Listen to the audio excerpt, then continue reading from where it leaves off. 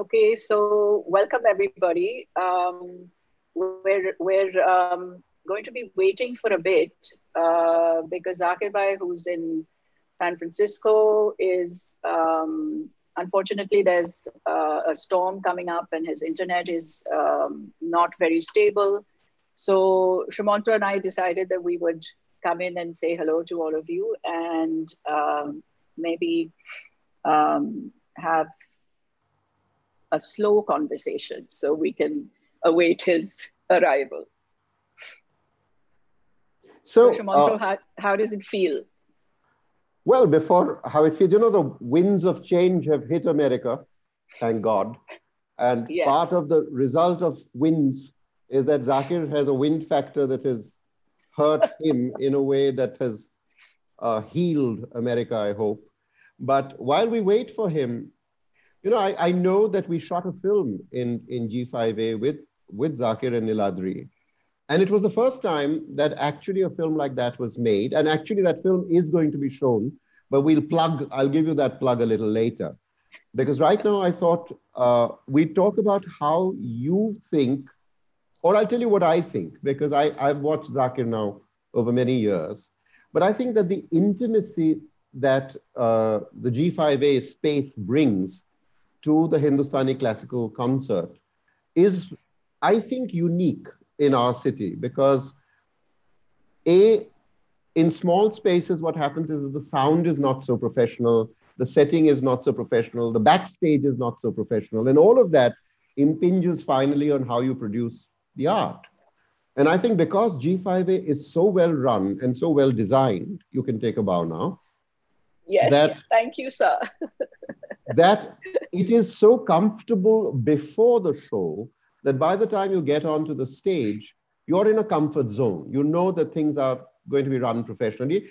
And I think that that makes a huge difference to the way, or musicians interact with each other. And also because of the proximity of the audience, it's like a baitak without being a baitak. It's a professional sound, professionally run, but a baitak quality to it. And I think that that adds hugely to how that our music is produced and how it's appreciated because the way the audience is situated is very critical to how intimate you can be with what you're saying. When you have to broadcast it to 2,000 people, then obviously you play differently, even though there's a microphone. But where you're in an intimate zone, the playing changes as well. How do you find musicians, because you've dealt with many more than I have in that space, how do you feel them reacting to the G5A space? First of all, thanks so much. I couldn't have hoped for a better plug but it's true. For G5A. No, it's not a plug. I know that I'll get free tickets for the rest of my life, but it's not a plug. Yes. It's the truth. But yes, it reminds me of a very, very special time. We had a concert that the Hindu, in fact, had I think, sponsored.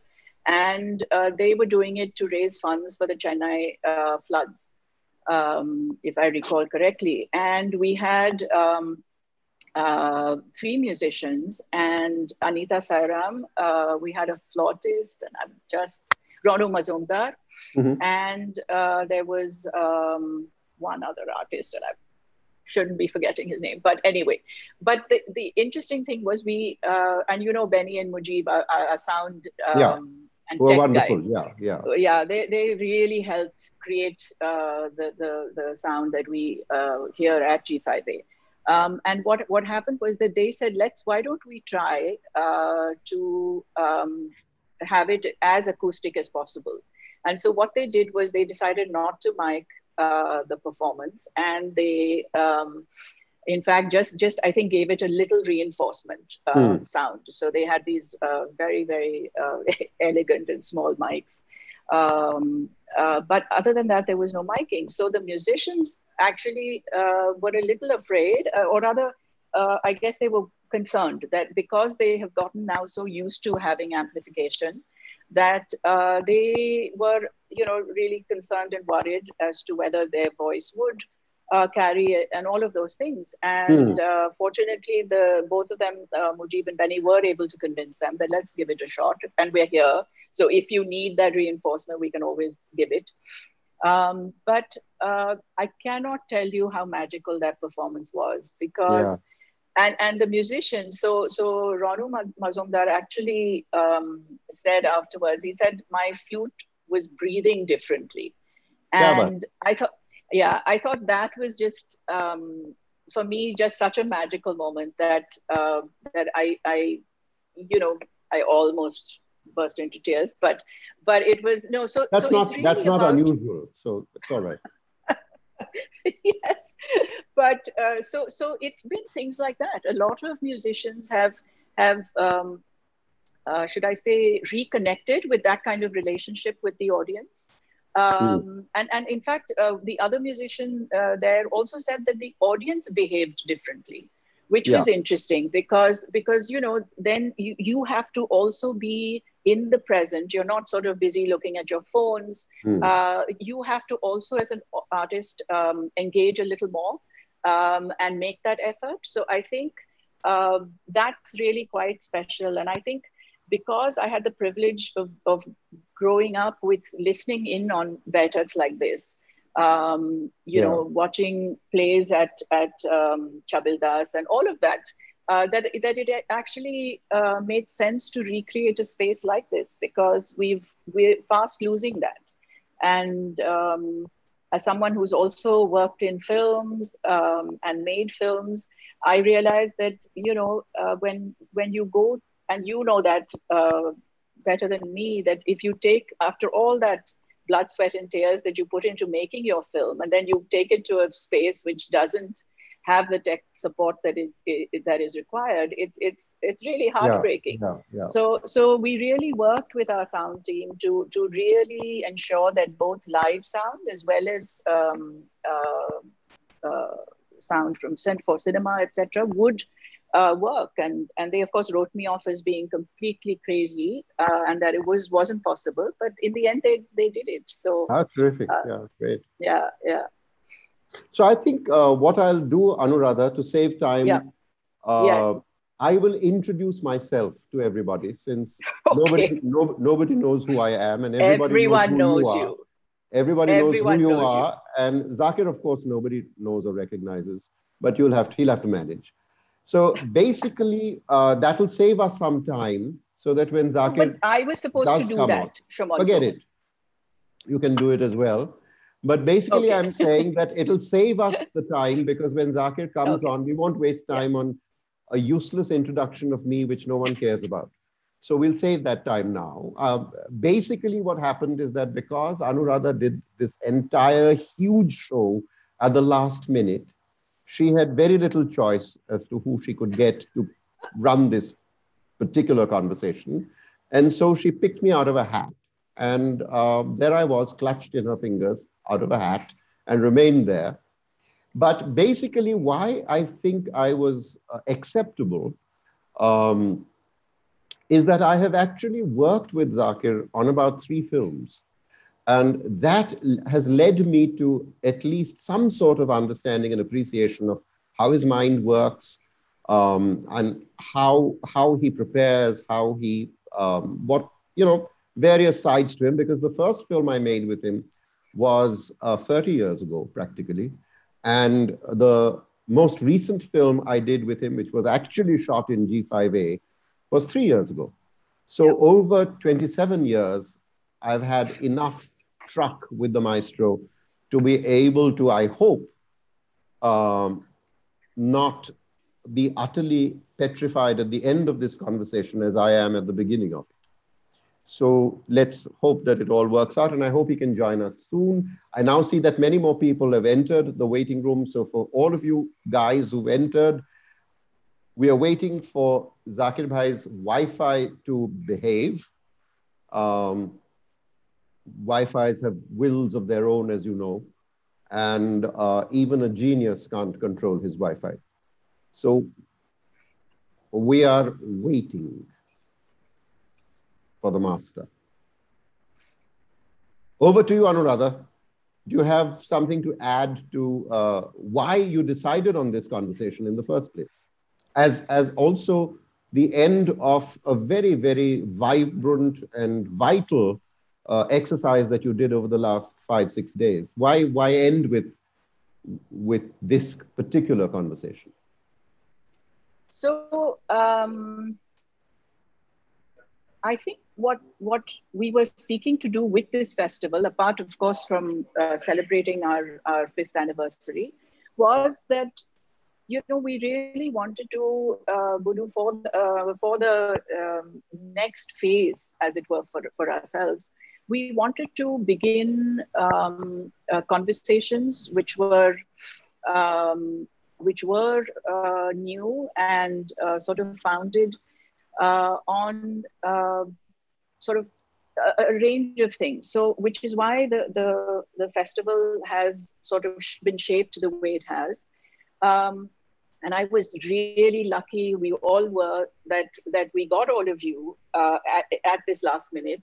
And it, I feel, if some of you haven't heard the other sessions, please do catch it on YouTube, because it all of it really sets a certain kind of context and ecosystem for us all to sort of work in and think about. So what I feel is that this session in particular for me is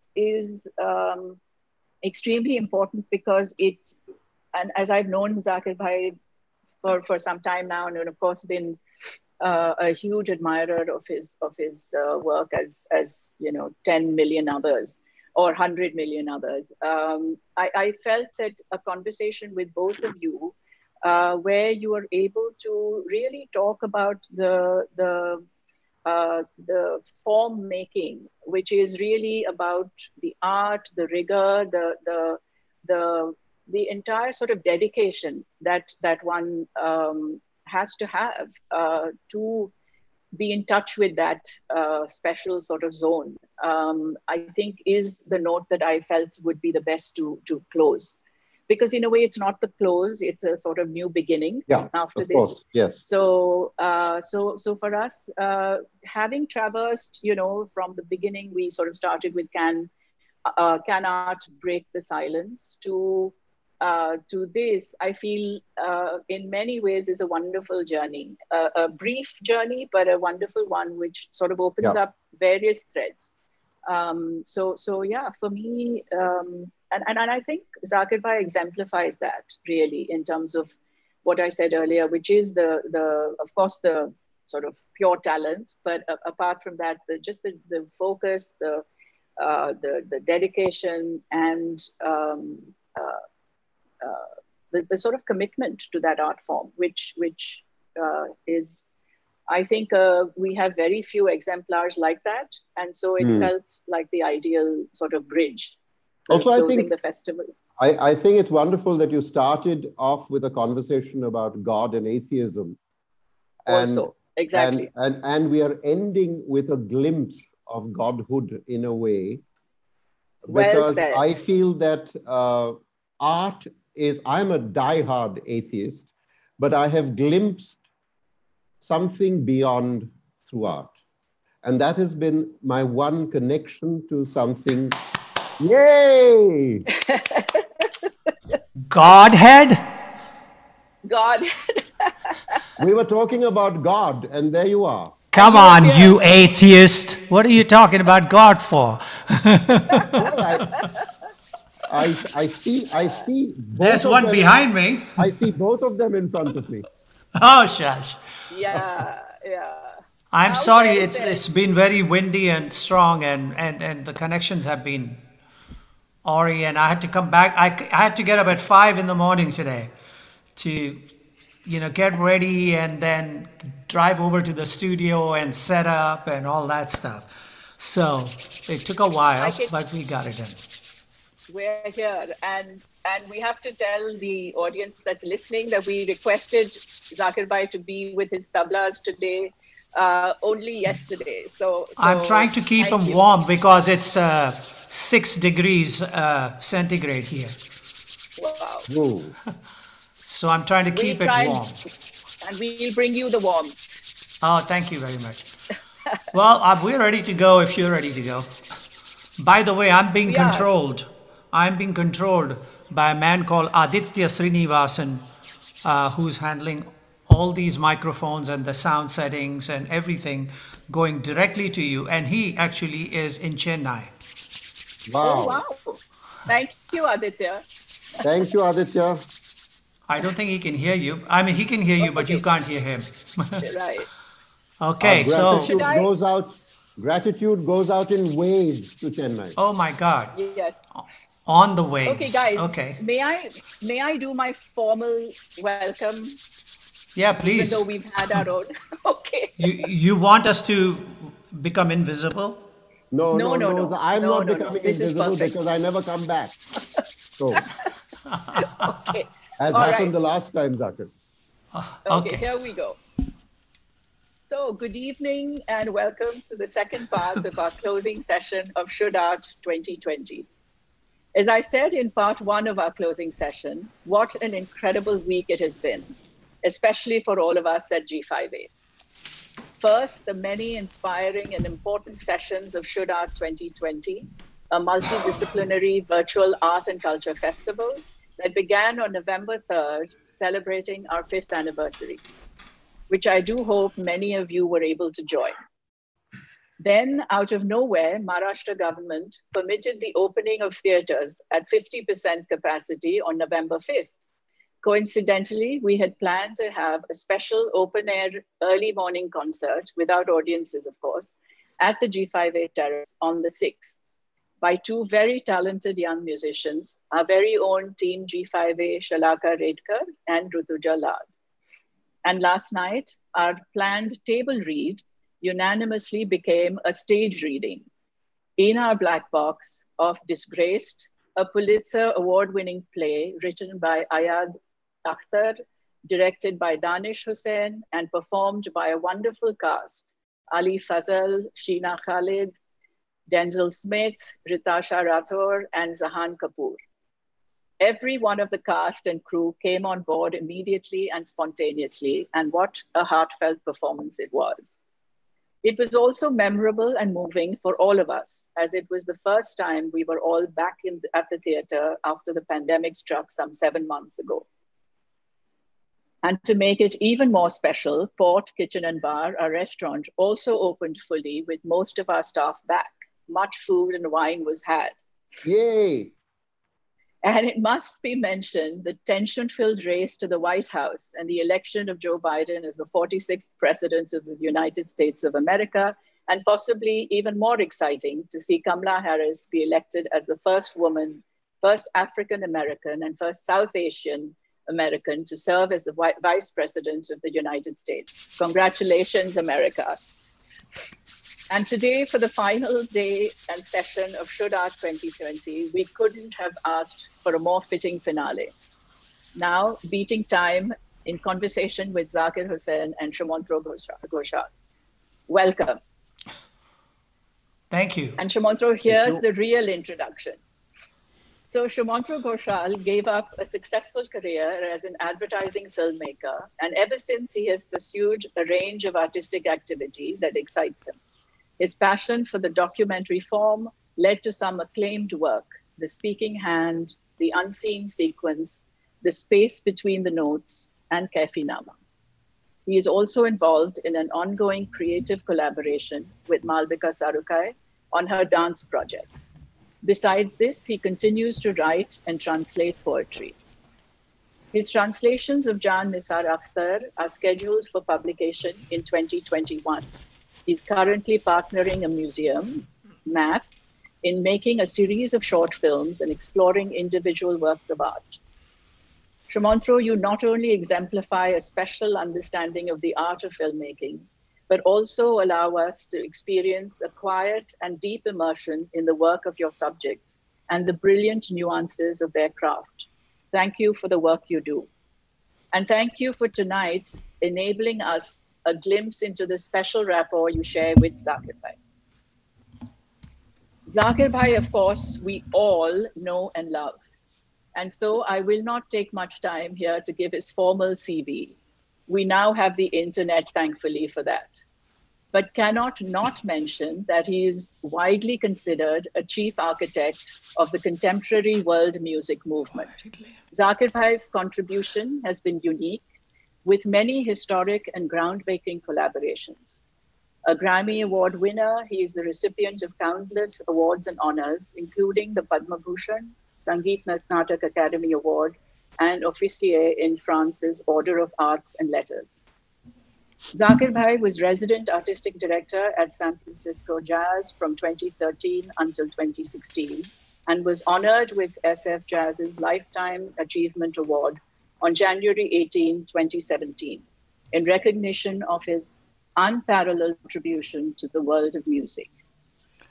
Apart from being a universally recognized genius artist, Zakir Bhai is also a really special human being. His grace, warmth, his calm, his charm, his wicked wit, and on-point sense of humor make him truly one of a kind, a rare combination of unbridled talent, dedication, and compassion. It is said that Ustaad Vilayat Khan described him thus. He said, Allah ne use Zakir ko bahut hi sukoon se banaya hai. Need I say more? I have had the privilege to have known him since my early teenage years, not to mention the predictable big crush. And then later over the years, got to know him a little better, till finally I had the courage to talk to him about my dreams and ideas for G5A, more than, I think, 6 years ago. He immediately made time to visit the under construction site and then chatted with me and my father, who I have to say shares a unique relationship with, and gave ideas and suggestions, and of course, all of his support, and also graciously accepted to be a part of our advisory council. That alone, I think, helped me to take the next steps towards building the G5A that I had dreamed of. For that, I will remain indebted forever. Subsequently, he has visited G5A several times to perform, to test equipment, for meetings, and more. For immediately agreeing to make time for this session tonight, even though it meant you had to get up at 5 a.m. and with temperatures around 5 degrees. For all of this, Zakir Bhai, thank you.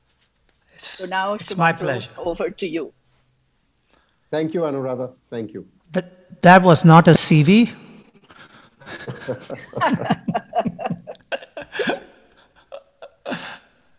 So, when Anuradha asked me to do this session, I decided... I just want to say I'm fine, thank you. How are you?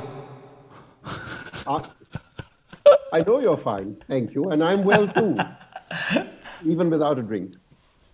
So when Anuradha asked me to do this session, and I decided to call it Beating Time, that was for the obvious reason that beating time is just another way of saying or talking about keeping rhythm.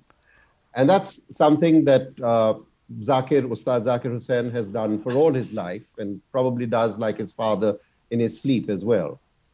But there's another aspect to beating time, because time outdates us all. Time is fads, time is fashion. The poet Auden said, time watches from the shadow and coughs when you would kiss. And that is true.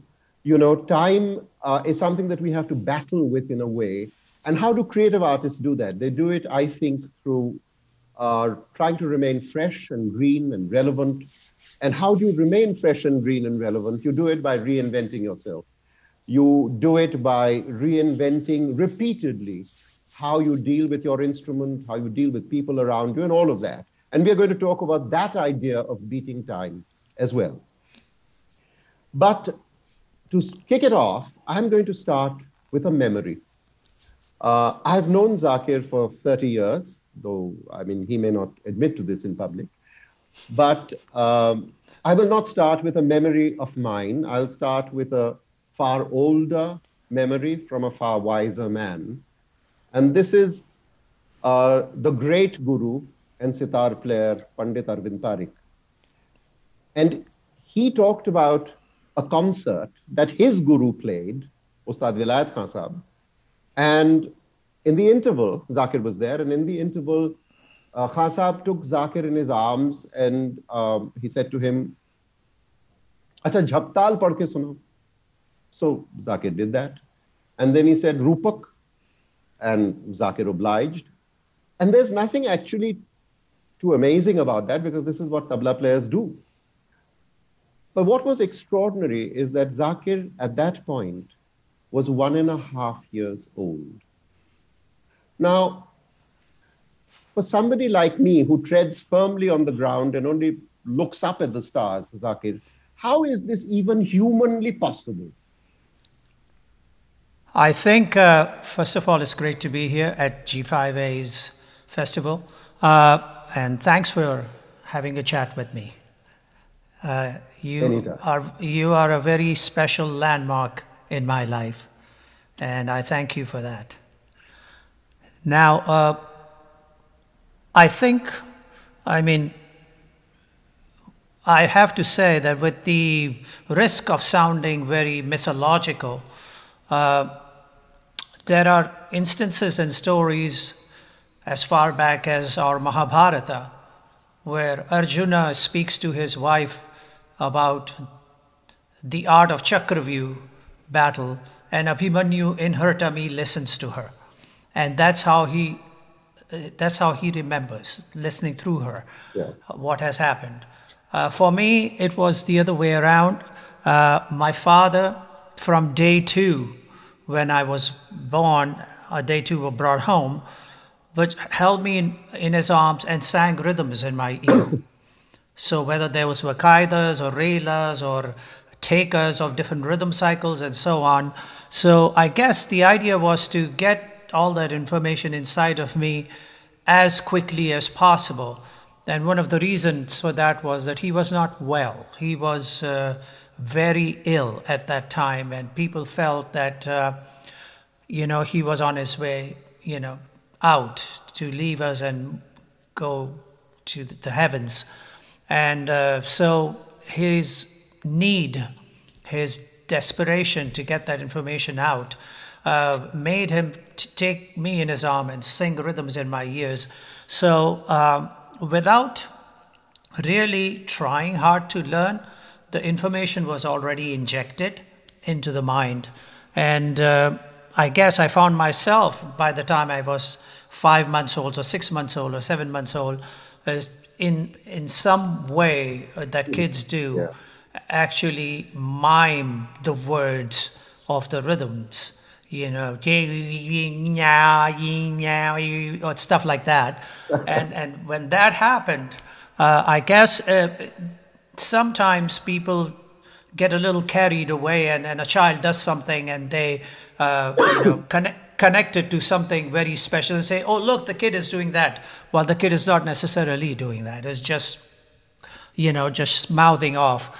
But by the time I was a year old, I guess, and I was saying some things, it was much easier for me to speak the language of rhythm, language of tabla, than to be able to form words in Urdu or Hindi in my home. So a simple thing like da, din, tin, this was easier than trying to say "main theek hu" ya "mujhe pani chahiye" and stuff like that. That required a little bit more control of your ability to be able to mouth words. And so I'm trying to rationally explain this. And I think this is exactly what happened. And I would not just solo it to just me being like that. I'm sure there were kids all around in every musician's home, sons and daughters, who probably had the similar upbringing, and at the age of 1, 2, 3 were able to do that. Examples are there. Yusri Niwas performing incredibly like a great maestro at the age 7, or at the age of 3 sitting in the auditorium and a maestro performing and saying, oh no, that is wrong. That's the wrong note. This is a 3-year-old doing it. And so I guess there are instances when this happens, and I'm not a special person in that situation. I just happen to be getting the same kind of transmission that my fellow young ones at that time, my fellow wee bairns got. And by the time I was a year and a half or two, I was able to mouth those words because they were already in here, placed in some kind of confusing order. And I guess my mind made some sense of it because I was seeing students perform, practice in the house, and just listening to them and trying to beat it out on any surface that I could find. Usually it was my mom's cooking pots. And so, yes, I would explain it that way. I would not say that it's something unique or special. I think it's just one of those traits in a musician's family that happens. So I'm relieved that I no longer have to treat you as unique or special. It's a relief. Thank you very much. I've done that now for 30 years. But Zakir, when I think back to my own childhood, and when I was 7, and the kind of bonding I had with my father, and I think this may be true of most 7-year-olds and their fathers. He was a very busy man at that point. He was working and he was running a company, and I had my playmates and all of that. And I think most 7-year-olds and their fathers don't have a bond because they don't have common ground except for parental love. And I think what was extraordinary about your growing up, and this is also perhaps true of other musicians, is that you had a bond. You had a bond, and that bond was music. And so I want to take you back to when you were 7, and when beating time became a formal idea. It was no longer the idea of beating on dishes. It was no longer the idea of babbling tabla bowls rather than nursery rhymes or rather than prosaic sentences. It became something else. It became something which would determine, I think, where you were going to go. So what was it like when you were 7? First of all, I'd like to touch on what you said about the bond a little bit. It was an advantageous situation for kids in a music family. And that's because the musician was home all day. Yeah. There was time to make that connection. And that time was regularly available, as opposed to, say, your father or fathers in similar situations who had to go to work, who had to go to the offices, yes, and therefore disconnect from you. And in retaliation to that disconnect, you connected with your pals, your mates, your friends, and the nursery rhymes and whatever else that you had to. And so in doing so and breaking that connection, rather than just being connected to his memory, his thoughts, his ideas, and waiting for him to come and expand further on it. And so you had to reboot every time. And because of that, maybe it wasn't as solid, and it took rebuilding every time, every night, every evening. For us, and for me or whoever else, it was a routine that went through the day. And therefore, the connection was a more solid, more strength-oriented, more connected. And so that's what I want to say about the bond. And with my father, it was no different. And when my father was not there, his students were there. And so the information kept flowing, and the same chain of thoughts were expanded upon by them. So it was all available in that manner. Now, when I reached the age of 5, 6, 7, I was left to my own devices. And the reason for that, I later analyzed, after I had forgiven my dad for leaving me alone and not caring for me, but for his students or whoever they were. In my early age, I thought that they were bringing him flowers and bringing him gifts and sweets and all that stuff. So that's why he was paying attention to them and not me. But that wasn't so. He was just allowing me as a kid, as a student, to in some ways put to use the information that has already been put inside of my head, in my subconscious mind, and get that forward, and that kind of leaving me alone to sort things out was a very important part of my training, because it was always in his head that he should not be my father would think that I should not be like him. I should not do him. Yeah. I should not be a Laraka, but I should be Zakir Hussain. I should be someone else. So therefore, the information that I had received had to be analyzed, sifted through, assimilated, whatever you want to call it, and then put to use as my portfolio, as my CV, as my information, the way I saw it, my interpretation. And to allow me to do that rather than be, how you say, a student who recites 500 times what he or she is told, or sings the sargams up and down for hours, on paltas for hours. I was allowed to be able to do that same thing, but in my own way. And I could, instead of dha tete dha dha tete, go dha tirikite taka dha tirikite, same number of beats, but find my own way around it. And so when I arrived at the age of 7, and my hands were long enough, big enough to be able to fit on the tabla, to be in place for all activities on the instrument, I was already playing. I was already starting to get that information out there, and in some ways have my own way of speaking tabla. But what was interesting about that is that with that came chutzpah.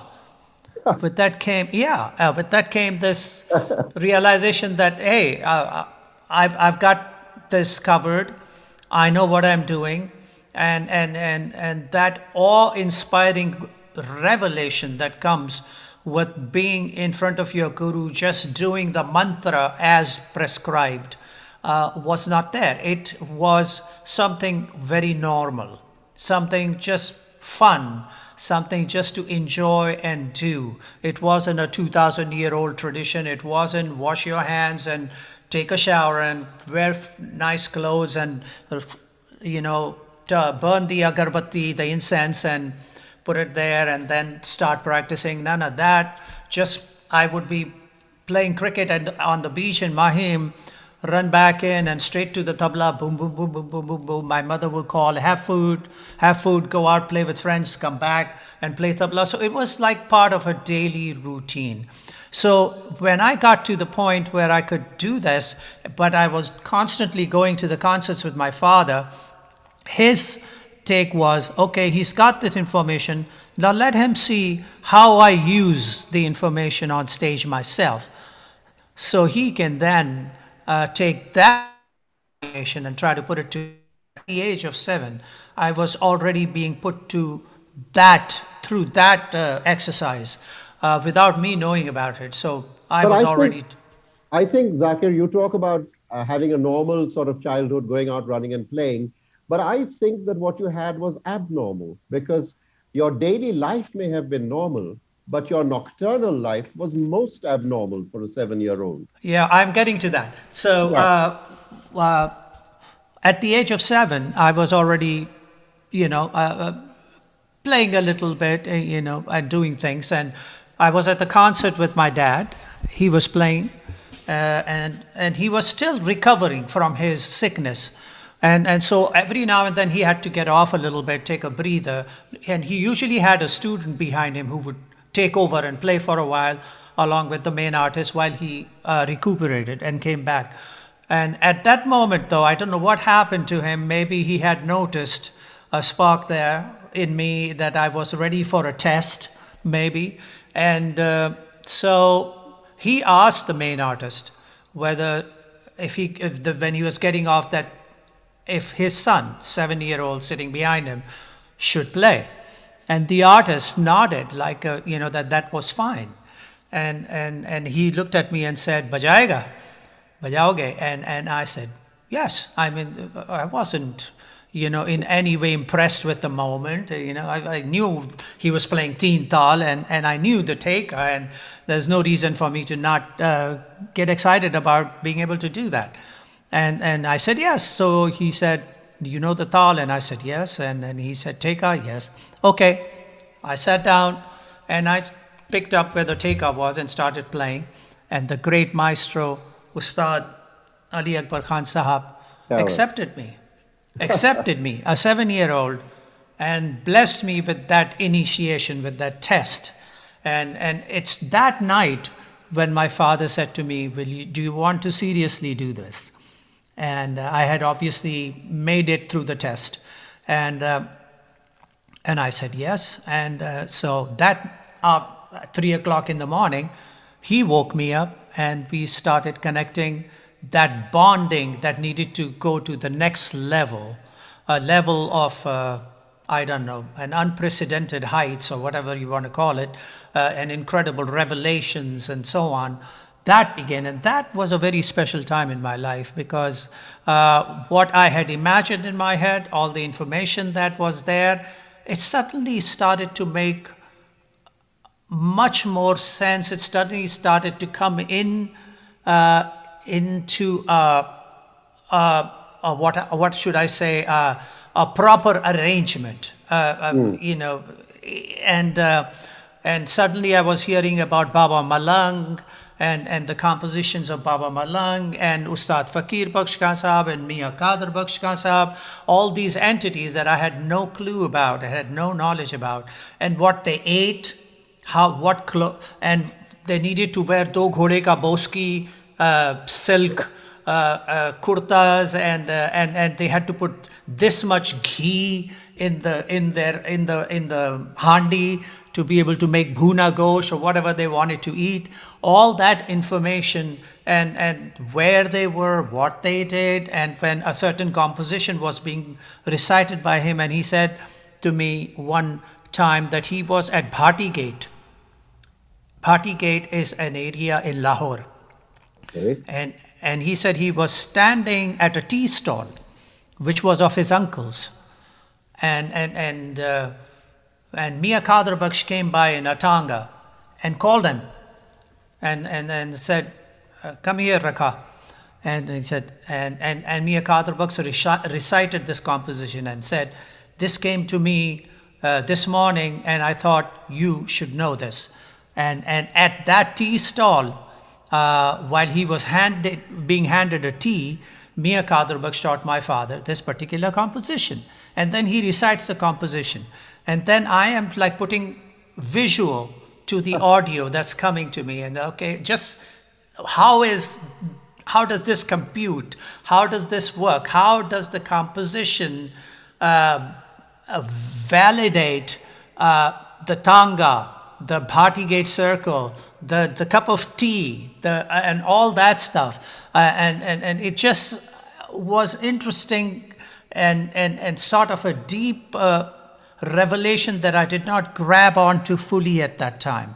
But now, when I've had months of home time, and I've been thinking back on these, there is much more of an understanding of layers of information and what it means. And so beating time brings, it continues, and I started to, it started at that time, and I started to, for next 4 or 5 years, just every night spend that 3-hour gold's time with him. When I felt I had him to myself, and it was the best time. It was like flying on the Udan Khatola in the heavens with this incredible being and this great spirit, and seeing the world of tabla through his eyes, through his ears, through his understanding, and it was very special, that those 5 years or so. And I have to tell you that that time spent with him was the most time that I had actually spent with him. Because what happened was, around the time I was 11 or 12 years old, he started traveling a lot with Pandit Ravi Shankar. And then they started going away for 6 months, 8 months, 7 months, 9 months away from India. And I had no connection except for postcards coming in from wherever, Manchester or London or Paris or whatever. And so that, I'm very thankful. I'm deeply grateful. And I feel blessed and like, wow, I was in the bus at the right time. I got those 5 years and all that information. And it's held in good stead for me even now, because there's information there that I'm still unraveling in my head and putting together, interpreting it onto my instrument. So the learning and understanding of time and how to express it and interpret it and speak it in my own way is still 50 years down the road, still going on. Yeah, but you know, Zakir, one other thing that I think began to happen, because you keep talking about information that comes your way and how you use it. My reading from what I've heard you speak is that there were two other areas which affects the playing of tabla, and particularly your playing of tabla. I think one is the exposure to vocal music. And your father was a Patiala Gharana singer. And of course, you went to Bade Ghulam Ali, and we'll come to that because that's an interesting story. But I think there are two aspects that bring out the idea in Hindustani classical percussion of ras, which is not necessarily true of rhythmic instruments per se, which are more mathematical or more marking of time. But this particular instrument, as the pakhawaj, has, I think, the idea of modulation and of ras embedded in it. How do you think your exposure, and tell us about how you got that exposure to vocal music, helped in the way you looked on the tabla? And again, I'd like to add another idea to it after we talk about the influence of vocal music, if any, on tabla, is the idea that tabla has a very expressive language, and that is seen in Padhant. And I think the idea of Padhant has embedded in it emotion, because you cannot do Padhant without modulation. You cannot just mark time. It has embedded in it the idea of storytelling, and it has embedded in it the idea of being able to use oral traditions expansively. Because even without the tabla, you can be relaying the information that you have through Padhant, through the bowls. So yes. I'd love you to talk about these two aspects early on in your life. I'd also like you to be able to tell our audience what Padhant is and how you modulate it and what you do with it. But first, to come back to the idea of vocal music, because you were going to Bade Ghulam Ali, but that's a great story. Tell us. Well, I want to first say one thing about Padhant or the language of tabla. Yeah. It is a language.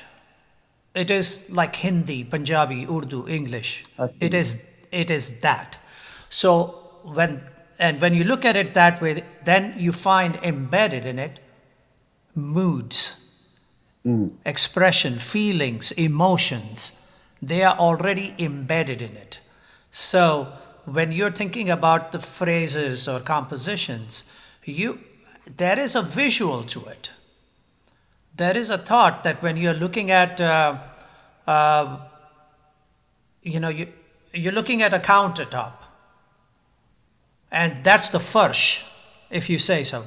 And when there's a farsh there, you lay that down first in your thought, and then on that farsh you build whatever it is that you have to build, and that's the ability to be able to improvise, be spontaneous, and reorganize and rethink and rearrange and all that. And when you're doing that, the visuals are important. For instance, if I'm looking at a counter, which is dha, din, na, dha, din, that's the first, just teen tal. Yeah. And on that first, I want to put things in there. So let's say a square. Dha, din, na. Dha, din, na, da, ge, din, triangle. Te, re, kit, din, na. Da, din, na. A line going like this, like an Egyptian, whatever you want to call it. Da, din, hieroglyphics. Da, din, na. Titte, gege, nage, din, na. Da, din, birds flying. Na. I mean, there are visuals. So you think about those already. So when you're doing that, the next step is expressiveness in terms of thinking about happiness. So dha gena kata gena denna kritkatana kata denna teta romance tit ge na ge tit ge denna ge na ge den, right? Or anger dheta kritkatana kata kritkatden. Certain phrases lend to a certain emotion. So all these ideas are already embedded into the music, into the tabla. What the artists shied away from in performances is they did not recite. When the tabla players performed in the old days, if you hear very old recordings, they are not reciting. They're just playing. And for a layman, not the connoisseurs or students of tablas and so on, they could hear the emotive quality of the phrases and compositions. But for a layman, it was just information, rhythm, time being beaten, and they seeing it happen and reveling in the technical expertise of the maestro. That recitation ability came into play recently when the Maharajas let go of the artists and the artists moved to public stages. And then in order to get the audiences involved, they started reciting things. So Ustaad Tirakwa Khan Sahab started to recite. Ustaad Amir Hussain Khan Sahab started to recite. Habibuddin Khan Sahab, Pandit Kanthe Maharaj, they started to recite. And they started to find things that actually explained. And the idea of rhythm and of time, but being beaten in a way that related to the daily life of the listener. So if you were in Banaras, you were listening to Ganesh Stuti. Gana naam gadbati lambodar sohay bhujachar ek tantra chandrama ladaj lade Brahma Vishnu Mahesh tal de dhurpat gaye ati vichitra gananath aaj mirdang bajaye. Ganesh Stuti. So, which I and think then Kishan Maharaj used to do so well as do that and perform it on the tabla. That came from Bade Ram Sahai ji and Pandit Kanthe Maharaj ji and so on down and passed on. It would be great if you could show us how that transposes to the tabla, this idea, this connection of Padhant and the bowls and the language as being an emotive way of expressing percussion and rhythm and beating time. Yes. How the two connect? How does what you do orally and verbally connect to what you do with your fingers? There's an umbilical cord between these two. Well, I have to say that this brings me to Lucknow. Okay. So Khalifa Wajid Hussain Khan Sahab and his father and grandfather and so on, they were at the court of Nawab Wajid Ali Shah. Okay, and Abid Hussain Khan Sahab and so on. Sorry, I had Wajid Ali Shah. And who else was there? Bindadin Maharaj. The great grandfather of Birju Maharaj ji and so on. And, connection. Now the tabla player is going to accompany, that great maestro is going to accompany Bindadin Maharaj ji doing a bhav thumri. Yeah. Right? So now the bhav is being showed, right? रंग रंगीली रसीली छबीली ब्रिजनार वो तो नैन के San से मारत बान रंग रंगीली रसीली छबीली ब्रिजनार अब बंदादीन Maharaj is showing bhav. Now when the bhav is being shown and the ban is being hit and all that stuff, that is being expressed in the tabla. Because there's no other instrument, there's just lehra going on. So the expressive instrument to amplify, magnify the bhava coming from the dance is coming from tabla. So the tabla players of those times started to find ways to be able to express that. Bade Ram Sahai ji, studying in Lucknow, took that art of tabla playing to Banaras, and then the Banaras Kathak Gharanas evolved. Pandit Sukhdev Maharaj, Sitara Devi ji's father, and so on. And they took the ingrained language that was already being practiced and being held in high esteem by the layman, which are shlokas, padas, stutis, and imported all that into Kathak and Kathakars. Yeah. But that's where they started the Ram Navami and started to do stories of Rama and Ravana and whatnot, and Dashavatars and all that stuff. So tabla players and pakhawash players had to find a way to be able to help express that ability. So that's where the shlokas came into play in the tablas. So Zakir, for somebody like me who's an absolute idiot, until you show me something.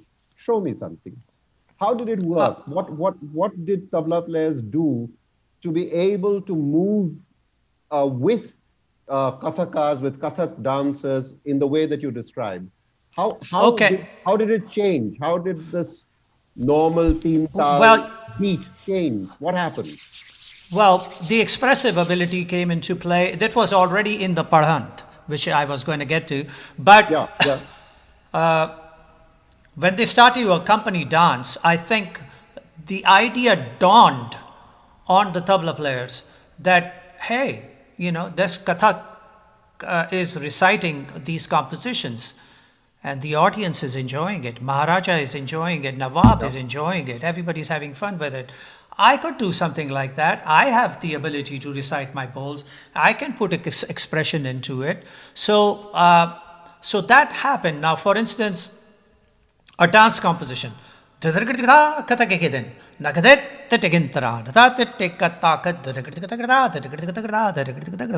Composition. As played, simple, beat time, 13, 14, 15, 16.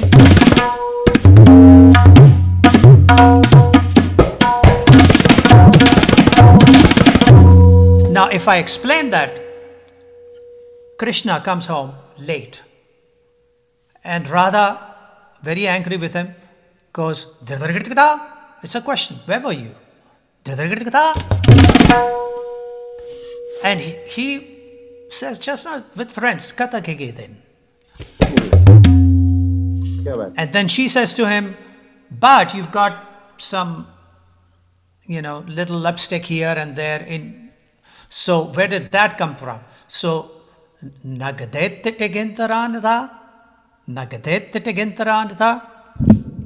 so when he says it's a question. So how do you make a question mark? So the bayam moves forward.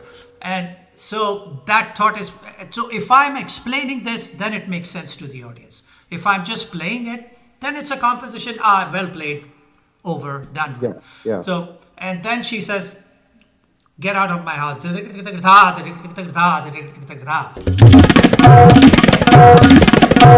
So that happens. So, where were you? With friends. But you've got all these lives. And he just got one, nothing. And then she goes.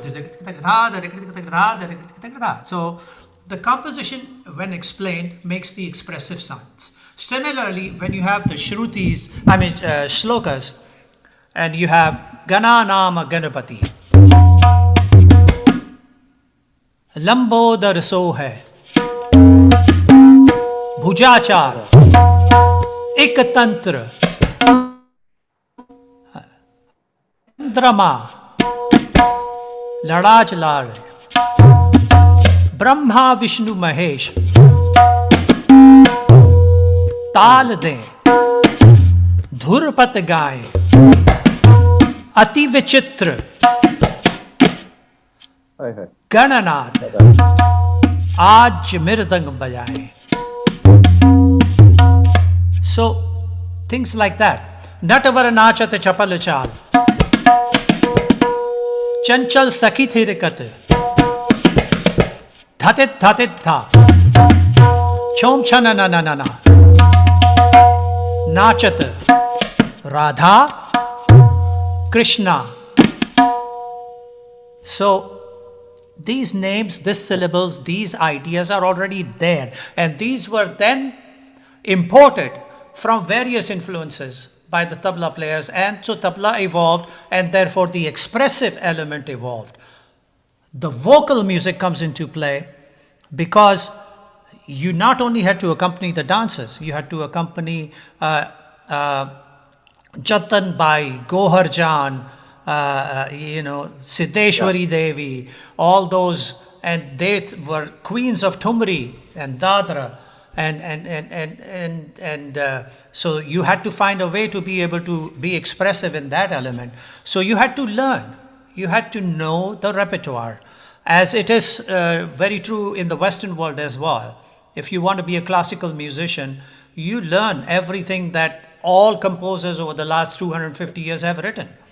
And similarly with jazz, you learn all the standards, and so that you have it. And John McLaughlin said once that learn every chord, every phrase, every riff that is out there in the world, go on the stage and put it behind you. That's just there to push you forward, and so on. So that was an important aspect of my life. When I arrived at Bade Ghulam Ali Khan Sahab's house, I was my mom used to send me there because Bade Ghulam Ali Khan Sahab's wife and Bade Ghulam Ali Khan Sahab had adopted my mother as their daughter. Mm-hmm. So Beti. And it was very important for my mother because, she was this young lady who had been brought in from Punjab into Mumbai and had no clue what's happening in Mumbai. And there are these people who came from the same region that she did, who took her in as their daughter. And so she had somewhere to go to, some person to hold their hand and get her all her frustrations out and so on and everything. So I was also going there. So my duty was every Sunday, I would get on 84 Express, the bus. And in those days, I had a sheet in which the tablas were tied in. And I would carry it on my shoulder and I'd walk, and then I would arrive down at Chowpatty area, and from there take another bus up, I think it was 103, that went up to Hanging Gardens. And I would get off at that Teen Batti turn and then walk down 2 blocks to where Khan Sahab lived. And I'd walk up and I'd be there and I'd say, okay beta baitho. And he'd be lying down on his settee, aram se. And his swar mandal was right here, and he'd be singing. That's what he did. Just like my father was reciting tabla all day. I mean, and this was singing. And I just sat there in rapt attention, listening to ragas and tumuris and everything. I mean, just watching this incredible voice just make things happen. And there was a little kadhai, a little like a bowl that sat on a table next to him. In that there were pieces of chicken. Well-made bhuna chicken, and every once in a while he'd take a piece and he would eat, wipe his hand on the towel, and then start playing his swar mandal again and start singing again. And when the mood was on him to have somebody accompany a teka, he would look at me and I'd play teka for him. Right. And that, at my age, to be getting that kind of attention and blessing, first from Ustad Ali Akbar Khan Sahab, then people like Ustad Vilayat Khan Sahab, then people like Bade Ghulam Ali Khan Sahab. I mean, really, what did I do? I mean, to deserve this? I mean, kid. I was a lucky son of a gun, I have to say. So that allowed, and then he would talk to people. People would come, sit around, and he'd explain to them ideas of what he felt when he was singing. And listening to that, the information just going in there, it didn't make sense then.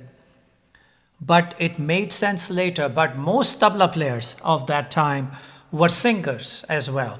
Ustad Tirakwa Khan Sahab could sing. My father studied singing and therefore learned the material. So all the dhrupads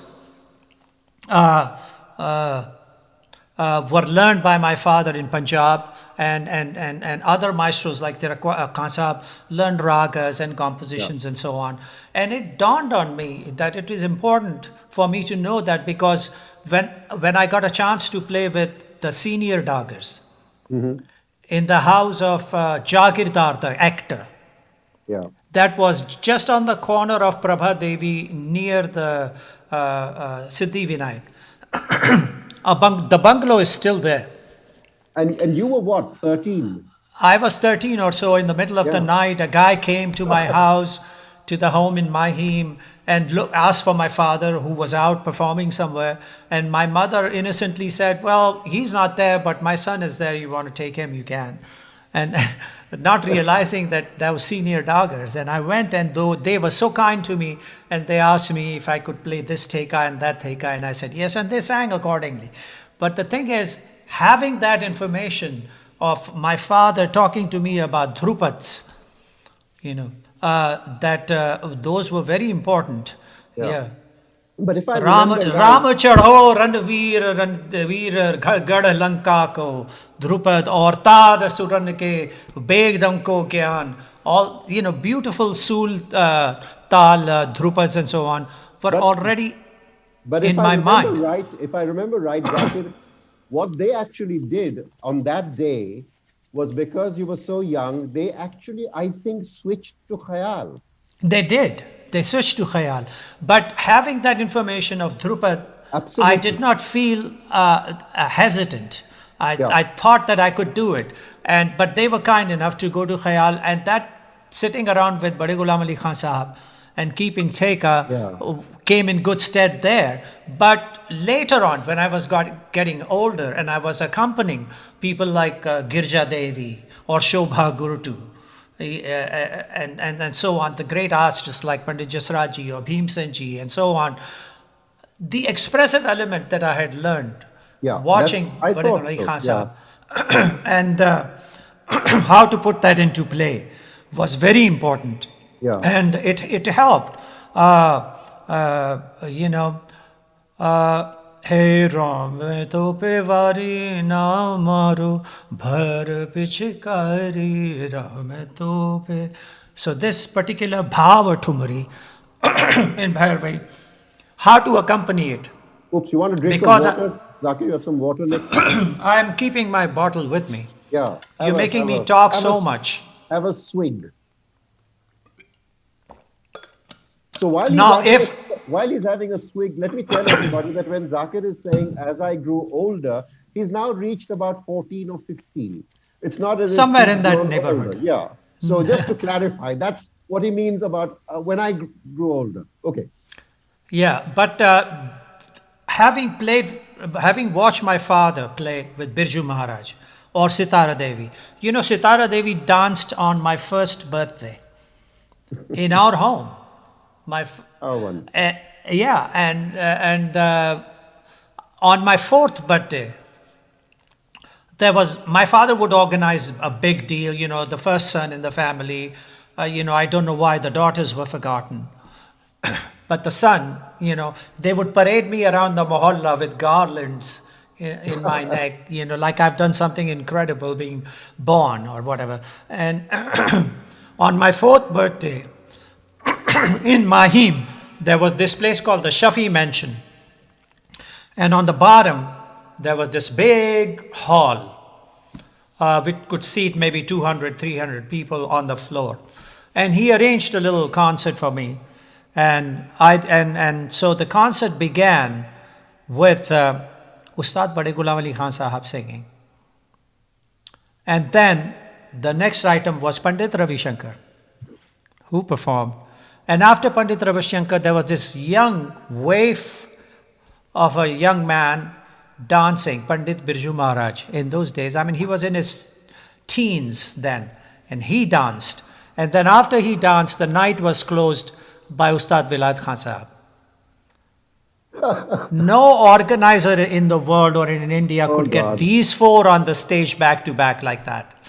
And to have that on my birthday, I mean, it's just amazing. But watching that, watching the information, and all of them were accompanied by my father. Mm-hmm. And to see that and watch how different each accompaniment was and to expressive level, and then going to Sitara Ji's class myself when I got older, when I was 13, 14, and accompanying her class, or accompanying Bibi Bai's class, whose house my mother sent me to. She was my mother's best friend, and I don't know why she sent me there. I mean, Bibi Bai was a Kathak dance teacher, and her daughter was a dancer, and I was like dance heaven, accompanying, playing for hours, no problem. So that upbringing helped me with the expressive element, like I was just explaining in those compositions. I think one of the things must have happened as you began to become a versatile accompanist. I think the idea of the gharana being a fantastic training ground, but also being a trap. Yeah. I think that when did you begin to realize that I cannot remain faithful? That infidelity was the way you wished to go. Yes. I think the beginnings were right here when I was like 13 or 14 years old, and I was sent off to Bibi Bai's home, and I would move off to Sitara Ji's class or whatever classes were happening there. And then I was asked by students who were learning from these maestros to go perform with them. So I would end up in small little mohalla concerts. And in those concerts, I would come in touch with other musicians and play with them or get to know them. I would go to Lachu Maharaj's class in Dadar, the uncle of Birju Maharaj. Yeah. And I would accompany, and then I was once brought to accompany Shabu Maharaj's workshop I think it was somewhere near Pali Hill. Linking Road was still being formed in those days. The actress Kumkum's house. Okay. And all these actresses and all were there, and Shambhu Maharaj was teaching them Kathak and Bhav and everything, and I was accompanying, and he would use some choice 4-letter words to describe the way these ladies were dancing. And correct them harshly, and all that was going on. But watching all that and learning all that, I was already in my mind, without trying to, expanding whatever information I had on the tabla and connecting it to all this other information that was coming my way. And what I mean by that is, I'm talking about first layer, which is nikas. So first I take the information that I have already from my father, and then see how it lends itself to, if played a certain way, to dance. So if I'm playing tat tat thai, tik da tik tik thai, now those are dance syllables, but I've got to execute that on my tabla. So how am I going to do that? That pattern. So I had to find the nearest possible sounding phrase to that information. Tat tat thai, tik da tik tik thai. So what is that? For me, it's tat tat din khitir kitakata. So it's tabla syllables. But to find those, so that kind of nikas, that idea has already started to break me away from the tried and true phraseology of Punjab Gharana. Yeah. That you combine this way and that way and no other way. So those shackles had to somehow break for me to be able to accompany. I did not give it a second thought because I said, well, I have to do it or else how am I going to play with these people? Yeah. And so that's going to happen. So that's where it first began.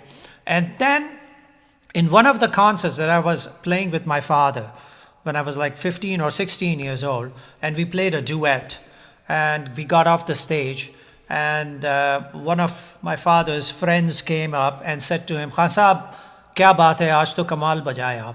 Aur aapka ladka, Zakir, bilkul aapki tarah baja raha hai. He's playing just like you." And my father said, "Well, I hope he doesn't play like me. I hope he finds his own way in the tabla." And that statement, I suddenly looked at him and I said, is he really saying that? Does this mean that I've been given carte blanche, that I can now go out and do what I want?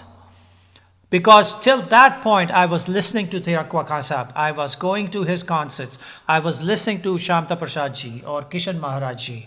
I was listening to Sharda Sahai, and I was listening to Nizamuddin Khan Sahab and so many other great maestros there, and learning all that information. But I dare not play it on stage because I didn't want my father to know that I was doing that. But him having said that, it suddenly dawned on me that I did not have to play Tere Kita exactly the way he plays it or he has taught me. That I can substitute the way Thirakwa Khan Sahab plays Tere Kita, or the way Nizamuddin Khan Sahab plays Tere Kita, or Shamta Prasad ji plays Tere Kita, and add that. And I suddenly realized by doing that, by that slight adjustment, I could play compositions of Farrukhabad, I could play compositions of Lucknow or Banaras, and so on. And then the nikas of that information was suddenly becoming easier. So how Zakir, does the nikas change with these? Because very often it's similar in terms of goal, and yet the way the fingers work on the instrument makes it very different. And what happens is that one gharana may not be suited for a certain kind of singing style or a certain kind of dance style, perhaps. I don't know. You tell me how do you mix and match? What do you do? Well, for instance, a phrase that's very common in tabla and very well known, Tere Kita. So if I'm playing Tere Kita Punjab style, so it's 3 fingers, 4 finger, flat, and back to 3 fingers. Okay, so now I'm playing every combination that can give me. So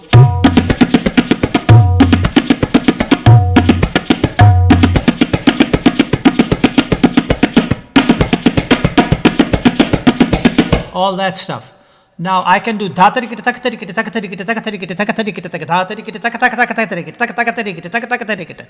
all that stuff. But if I want to play play 3 terekitas in a row, then my problem is terekita. Now I have to double this. So that is tough to do fast. Doubling it. So what do? I mean, I can do it, but it's not fluent. But if I went to Lucknow or Farrukhabad, they play Terekita with fingers. So instead of Te-Re-Ki-Ta, I'm playing Te with the middle finger, Re with the forefinger, Ki as usual, and Ta with the ring finger. Te-Re-Ki-Ta. That allows me to play multiple terekitas in a row. Terekita, terekita, terekita. So I'm not doubling on any of the fingers. So I can go. I can do that. Now that I couldn't do playing Punjab. So just that revelation alone opened up 5,000 different possibilities. Absolutely. you know, and something that my father used to play a lot in Punjab, they do, which is dhena, which is dhena, dhena, dhena. And he does a lot of that, and he's known for that, like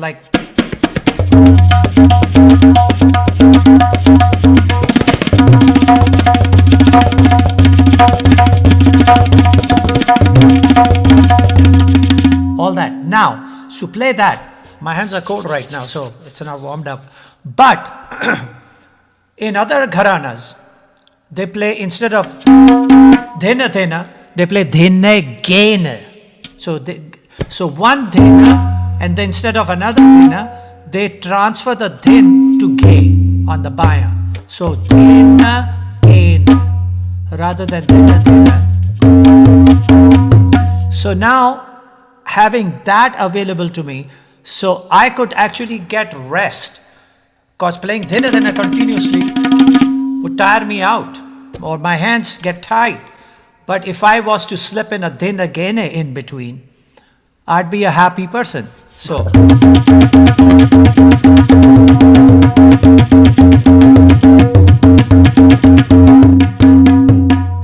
just switching that brought me a whole load of compositions of these other gharanas that I could certainly play. So instead of da,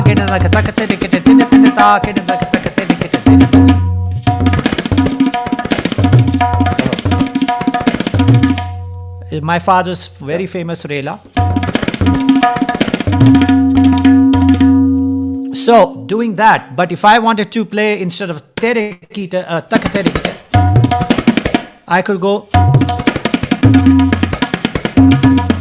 I was able to switch those terekitas in there. So that's not Punjab, but this is a Punjab rela, Punjab row. Yeah, played with a but I've switched. So I added another idea to it. And so these kind of things started to come to my head. And I started to find my way into being able to, what should I say, have more versatility, more choice, more choices available to me. So if I was accompanying a kajri sung by Girja Devi, I could accompany her that way. Yeah. I mean, if she was singing Hori, Rang darungi, ha, rang darungi. If she's singing that, I'm thinking Gudai Maharaj, Samta Prasad ji, Banaras. So, you know, we play Baya with the Maidan, the longer side of it, towards us, so that there's room for the wrist to sit. Gudai Maharaj ji was an original in Baya playing because he switched it, so the short end of the Maidan was to his side. So that allowed him to get a better attack, but also allowed him with just a certain slight, very little movement, but allowed him that little leeway and change of mood. So suddenly he's accompanying Rang. So if I was playing my way, Rang, his way, Rang.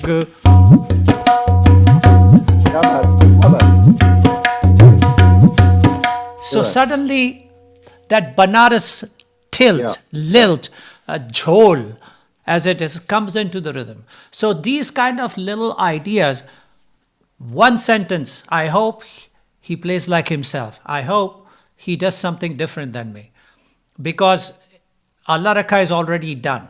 Yeah.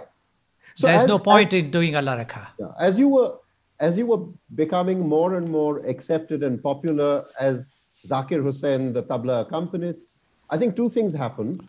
And I'm wondering how that affected your tabla playing. One, of course, was that your audiences increased.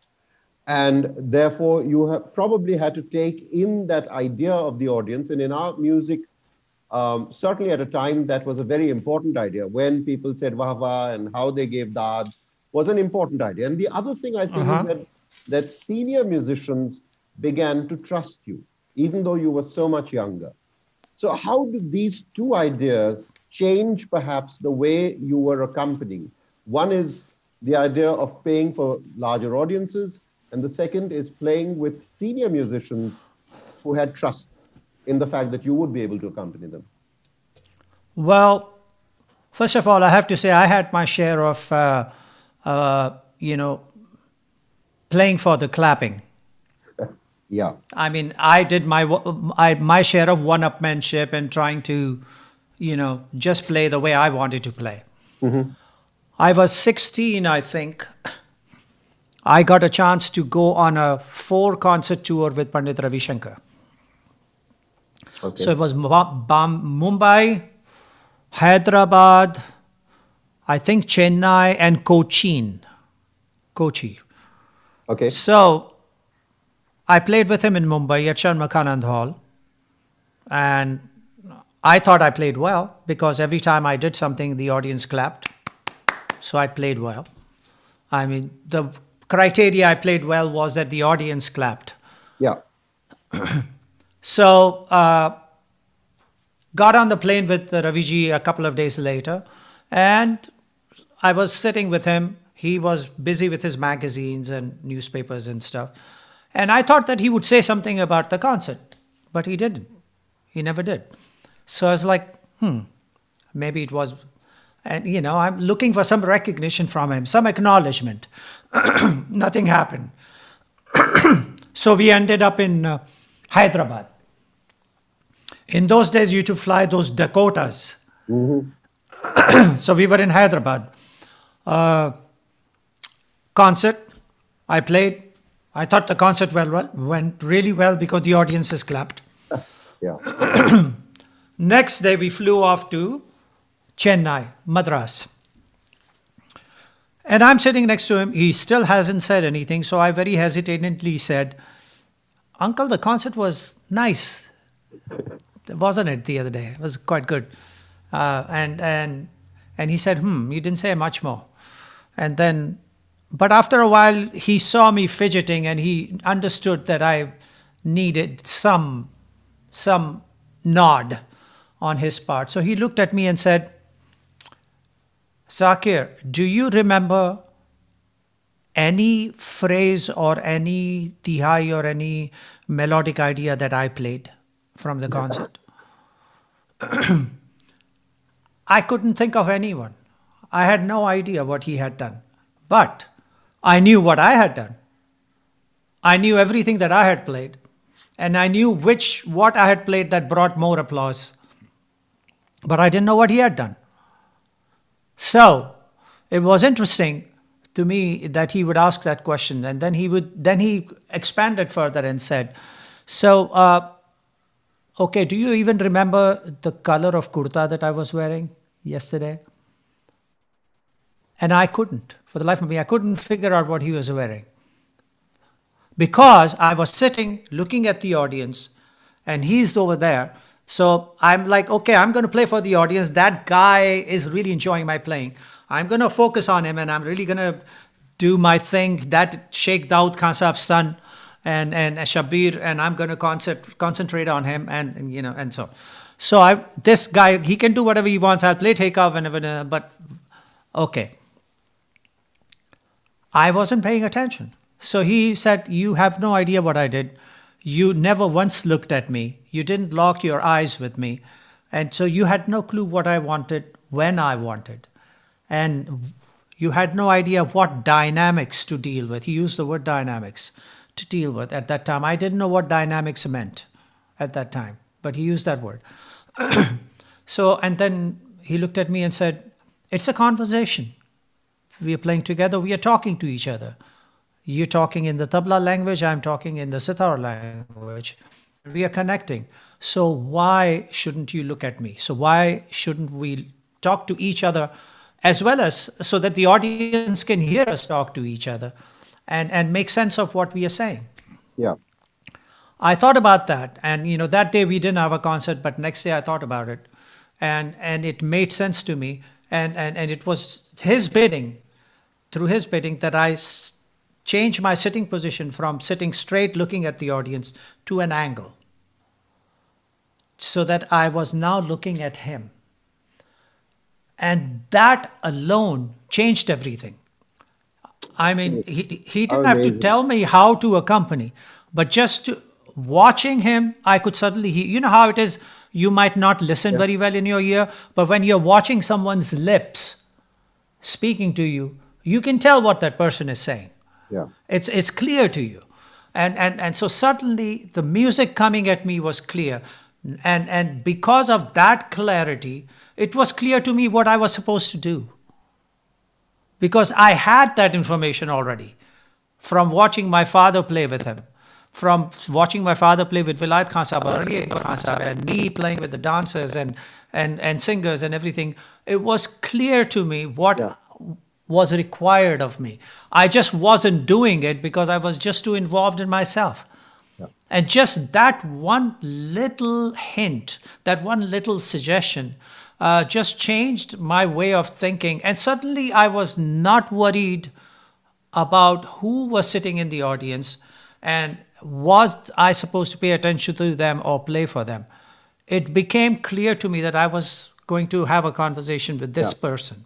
Fabulous. And that revelation, it, it just changed my life as an accompanist. It made me comfortable with the idea that instead of having applause every time I did my utans, just having it once is enough. Fabulous. And Great it story. was clear. And the more the years went by, I became more and more comfortable with the idea that that I'm going to accompany this person, and whatever this person wants done, we will do. And I'm sure if I give the audience the credit of their intelligence to be able to decipher whatever it is that we are doing, Yeah. and therefore see the worth in it, see the good and the fab, everything in it, and applaud that at the end is very important. I have to mention here that my years that I spent with Ustad Ali Akbar Khan Sahab in California, right here, and all over the world, traveling with him and playing with him, away from the scrutiny of the connoisseurs and the critics and everything from India, Yeah. helped me immensely to actually solidify this idea of accompaniment. I was We'll, not worried about. yeah. We'll Yeah, come I to was not that. worried about the audience. Go ahead. Just as so Dakota flights have their uses. Just as you were getting audience friendly, you were understanding the idea of dynamics, you were getting into the mode where you were an exceptional accompanist, you decided to up and go. Yeah. Why? Why? Well, I actually went for 2 weeks or 3 weeks to Europe to play concerts with Ashish Khan, Ali Akbar Khan Sahab's son. And we were going to tour Europe, and I was going to come back home. That was the plan. While we were in Europe, I get a call from Ravi Shankarji. We are in Germany, and he says, your father is not feeling well. He's not going to be able to come to New York and play these set of concerts that I have coming up. So I have discussed with Ashish, you go to the American Embassy in Munich, get a visa, your ticket is organized, get on the flight, and come to New York, and you're playing these concerts with me. In those days, as 17, 18-year-old kid could walk into an American embassy, give his passport, and say, I want a visa, and they will say, for how long? You didn't have to present this many papers or anything, or a ticket or anything. You didn't. You just, how long? And so I was given a 6-month visa, and I boarded a flight, and I arrived in New York. And I played with Ravi Shankarji in New York at the Fillmore East under the banner of Bill Graham Productions. And then another concert in Philadelphia and another in Washington and so on. But through these concerts, Ashish and Raviji were in contact. And Ashish flew back to Los Angeles.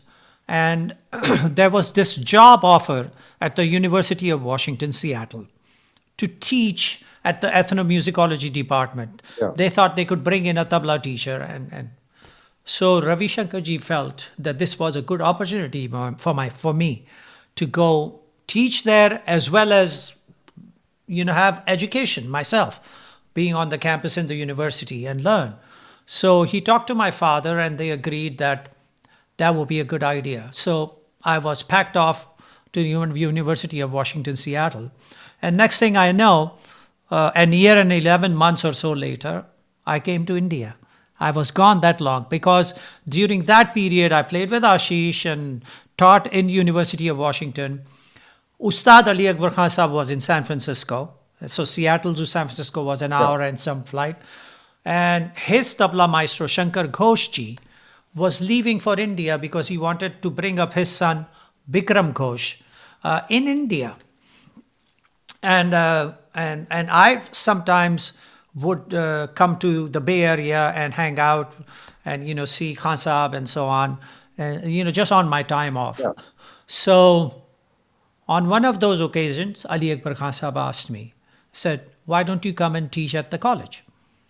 I mean, neki or pooch pooch. I mean, it was like, there were tabla players in India lined up, and they would give their right thumb to be able to come and teach at Ali Akbar Khan Sahab. And I was being offered the job. And I quickly chucked my job in University of Washington and flew out to the Bay Area and took assignment with Khan Sahab school. And with that came the added benefit of being his accompanist and traveling and playing concerts with him. And he was another one of those guys who, through his music, spoke volumes, taught a tabla player volumes of information. And just to accompany him and see him, he was one of those musicians who took a leap of faith every time he performed. I have to, let me explain that a little bit. Most musicians, yours truly included, arrive on the stage with the comfort zone in mind that we have a portfolio of information ready to put on the stage. I know this is what the audience likes. This is what the audience likes. This is what the audience likes. So I'm going to, play those with a little adjustment here and there, but largely stick to the routine. Everybody, I'm sorry, but I'm saying this, instrumentalist, dancers, tabla players, all. The one area this doesn't necessarily apply is khayal singing. It does not apply there. But it does apply in other elements. And so we would have all this information. Ali Akbar Khan Sahab was the one who did not worry about falling flat on his face, looking horrible one day, looking out of sorts one day, in the pursuit of trying to find something new, in the pursuit of being different every day. I mean, you have to realize that the music is born early in the morning if the day is years. It lives through the day, and at night, it dies. After it's done with, it dies. Next day, another incarnation of music would take place. If that is the thought process you live with, then you are on the verge of being a creative genius, and you are ready to be able to take that leap of faith, try something different. So Ali Akbar Khan Sahab, universally acknowledged, one of the greatest musicians of India. And he would perform 10 concerts. 2 of those or 3 of those concerts would be incredibly memorable. Things that you would take to your grave with you, that you were there and you saw that. But the other 6 or 7 would verge on average or really bad. I have to say this, I've seen this because, not because he was not a good musician, it was because he was looking for something to do. On that day, it did not come. But it did not deter him. He just kept trying. If things kept failing, he just kept trying. Critics used to say, he looks like he's practicing on stage. they failed to see that he was trying to find something new to offer to the audience. And that's what it was. And that is another revelation that helped me tremendously. I had no problem. Once you said that to me and resonated to me, the word threatened. I did not feel threatened anymore. I could get on stage and I could just do what I felt I needed to do. And what I felt the main artist wanted me to do. Audience was not involved. Nothing was important. That threat of, oh, I need to do something that would make me appealing to them was not there anymore. I spent many concerts playing with Ali Akbar Khan Sahab, just playing Theka. 45 minutes, 1 hour, just playing Theka. And because that's all that was required. Yeah. It wasn't required for me to play a T high or go brrr, brrr, no. So I didn't. It was fine the way it was. But I could do that because I was traveling all over the world with him, playing for non-Indian audiences. So therefore, that kind of pressure of being Zakir Hussain on stage was not there. And so over the years, this kind of thought process developed. It didn't just happen one day, but that landmark moment with Ravi Shankar ji and those years with Ali Akbar Khan Sahab really shaped my thinking as an accompanist and my how should I say, confidence level in having the confidence in the audience to see the value in whatever it is that I'm putting out. Zakir, you know, when you talk about being shaped, I go back in time a bit because when you left Bombay to go to the US, you were really a Mahim kid and perhaps a Simla House kid. Yeah, and a couple of years in Simla House. Yeah, so you were not a man of the world when you actually, and you took this on quite quickly. And I go back to an idea that prepared you both for the world as well as for the tabla and its place in the world. But it came, I think, from a conflict. And that conflict is between your mother and your father, actually. Because I think your father prepared you for the tabla, but it was your mother who prepared you for the world. Yes, absolutely. And what was that conflict between education and riyaz that you had to deal with when you were a young kid?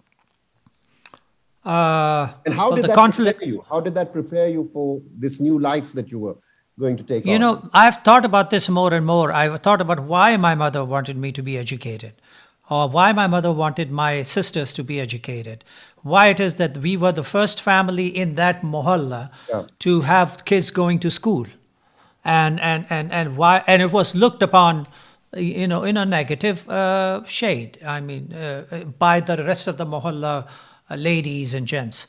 But I think it was her need first.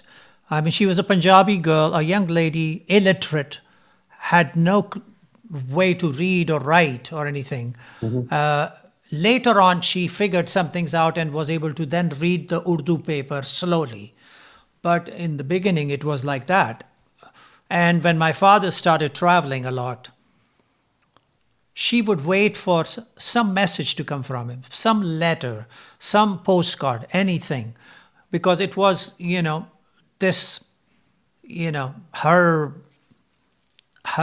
what should I say, connection to some sort of reality, some sort of security blanket, whatever you want to call it. And, but when the letters would come, there was nobody to read it to her. It was a heartbreaking moment, you know, for her to go looking around and finally arrive at the post office and ask the postman or somebody to read it to her. There was this stranger who was party to this inner emotional conversation between her and her husband. And that just that, I think that need alone was so huge in her that I think that already made her think that my kids should go to school. I have not been able to do it, but they should go to school so they could read these letters to me, that they could do this for me. And that started it. But as my father kept coming back and forth and going back and forth, she realized one day that I'll be doing the same thing. And because I will be doing the same thing, she saw that my father was not able to communicate well. He had to find somebody there in America to write the letter for him. Yeah. To figure out what kind of postage stamp and to mail it. All that had to be done. She did not want that dependence to be on me. Yeah. And she felt that it was important that I study and that I go to school. Somehow she figured out that going to an Urdu medium school or the madrasa is not going to teach me that. That I had to go to a school where this language called English was taught. How extraordinary and how sort of thoughtful of her in terms of your future. And you are where you are thanks to that idea. Yes, she Absolutely. Is largely responsible for the way I shaped up. Yeah. And so she found through some way and brought me to this school at St. Michael's High School and begged them to accept me, and somehow pennies, collected enough money every month. It was just like 12 rupees or something a month to be able to pay my fee and to get my books and to get me that canvas bag to carry my books in, and the uniforms and whatnot, and just to be able to do the school. And then she realized that if Zakir starts traveling, my daughters have to be able to read the letters. So she sent them to school. But the thing is, she couldn't send them to the English school because that would be being a little too much for the mohalla. Rebellion. Mohalle ki ladki Catholic school mein jayegi. Kya ho raha hai? What's the world coming to? That kind of stuff. So she sent them to Urdu medium school. Where they also taught a little bit of English in the Urdu medium school, but Urdu medium school. But my sisters were the first two young ladies in the mohalla to go to school. Most of my friends growing up there were the kids of the pan wala and the mithai wala and the phool wala, or the ones who provided flowers for the dargah, which was right there. And that's what they did. They went and sat at their father's shops and helped out and therefore learned the trade. And it wasn't the same for me. And I went to school. And so this is something that she came up with, she thought of, she worked hard to make it happen. Well, we salute her for this kind of idea. Absolutely. I salute her day in and day out, I tell you. But I think one other thing happened, Zakir, and we bring in another woman into your life, is that you got married. I did get married, yes. And you got married to Tony, who comes from a completely different upbringing to what you grew up in, and was exposed to a completely different music. So she later became a Kathak dancer and got into the Indian fold. But when you met her, that I don't think was so true. So what kind of music did she, an influence, particularly musical influence, did she bring into your life? Because that relationship started very early on when you went to America. Yeah. I think in my second year I was here in America, I met Tony, and that word met what was permanent, obviously. And so we've been married now about 42 years. And our kids have grown up. We're grandparents and all that stuff. Congratulations. But when I met her... I must tell the audience that he had to marry her thrice. But I had to marry her thrice, yeah. In the same year, I had to marry her thrice. So we'll get to that later. But what was interesting, I think she saw in me was I was not like the usual Indian musician that she had seen. I was this young man who had wide eyes for information, and let me have it, that attitude. And so, I mean, she turned me on to Rolling Stones. She turned me on to Laura Nero. I mean, Traffic, so many rock and roll bands and stuff, and so on. And there have been, but what was more interesting to me was, and more important for my life was that, you know, when I wasn't working at the Ali Akbar College, I wanted to strike out on my own. And you're looking for where the next paycheck is going to come from, because that's what you used to. But her attitude was very different. Her attitude at that time was like my father's attitude used to be when we were young, and there would be very little money, and he would say to my mother, "Don't worry, Allah dega, God will give." And lo and behold, a day or two later, some concert would come. Yeah. And somebody would come with some advance saying, "Here's the advance, and the concert is next month," whatever. And boom. So that would happen. So she had that attitude. You want to go work with this guy? Fine, go ahead and do it. You don't want to teach at the college? Fine, do it. It's okay, we'll manage. And that kind of support behind me, because being an Indian and used to, oh, we have to have money, we have to have money, they have to have money, that's security. But to have a partner in your life who was open to that idea, who was saying, yeah, go do this, go do that, go play with this person, go play with Armando Peraza, go play with, expand, go do that. Oh, it's not going to pay you, but that's okay, at least it'll start something, it'll get the ball rolling, whatever. To have that kind of backing behind you, so that kind of belief in your ability, my ability, that I can cut it in this world, that I can make my way in this world. And it's okay if we have to just boil some pasta and put some butter on it and eat it. That's all right. It doesn't matter. So, that kind of support and understanding was there from her. And when you have that available to you, you don't hesitate to go out there and conquer the world. And you have no problem failing 500 times. And so that was there. And over the years, her influence has been very strong. Like, Zakir, you should work with Edgar Maya. He's a very fine musician, because she herself is a musician. She plays the piano. She reads music. She knows all about that. She studied eurythmics. She studied with Ali Akbar Khan Sahab. She studied ragas. And then, of course, she studied for 30 years with Sitara Devi. And so her understanding of both worlds is in depth. It's on many layers. So that coming to me, I mean, quite a bit of like, work with Alonso King, she said. And I said, who's Alonso King?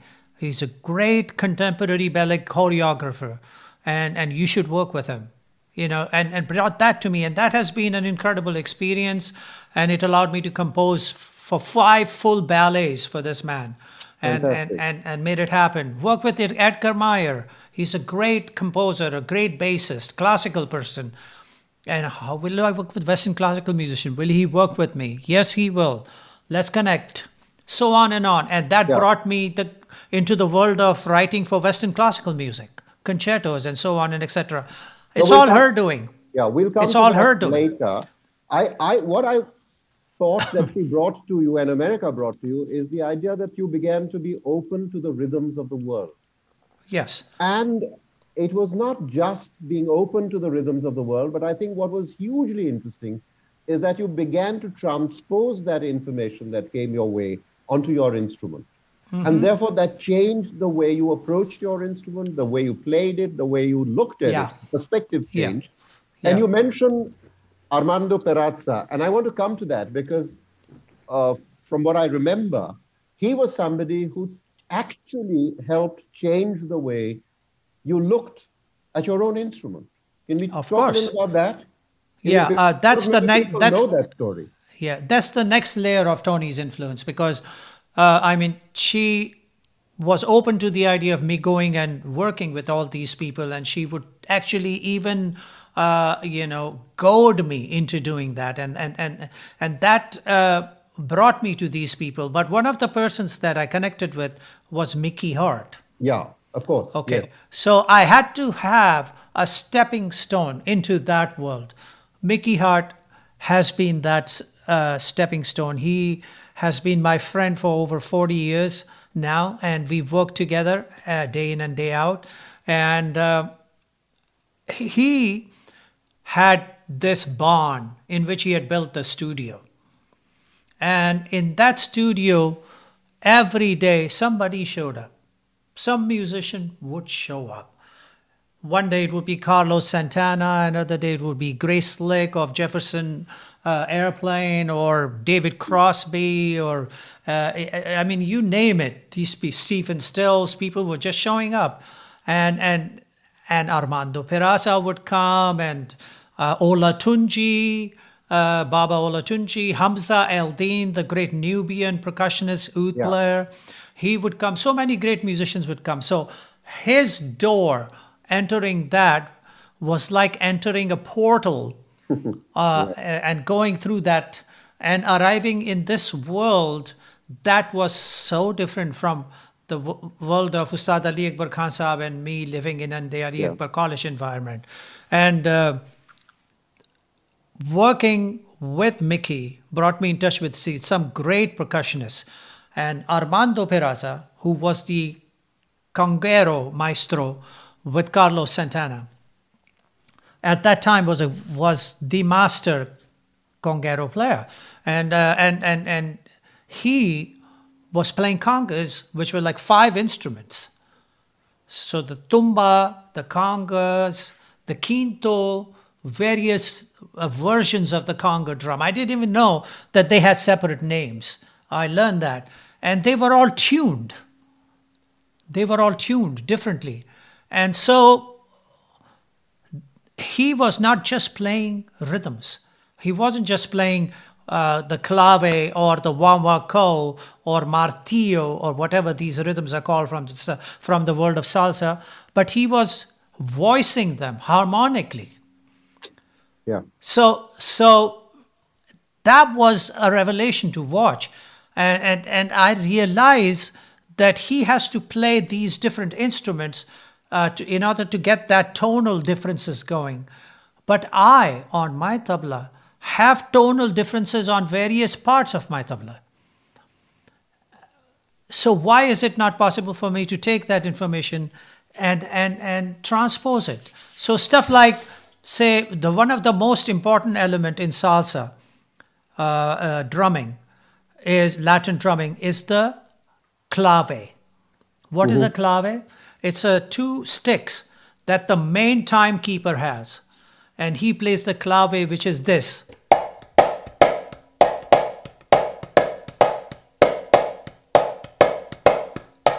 On that little pattern that the clave player plays, the whole salsa system is based. So this is very interesting. So when I said, okay, why not if I have my tabla going? That's the clave. Now the big tumba and the conga were playing a pattern related to that clave. So, and that was boom, boom, boom, boom, boom, boom, boom, boom, boom, boom, boom, boom, boom, boom, boom, boom, boom, boom. So that's the clave and that's the pattern. So, I mean, I can easily do it on my instruments by myself. So here's the clave.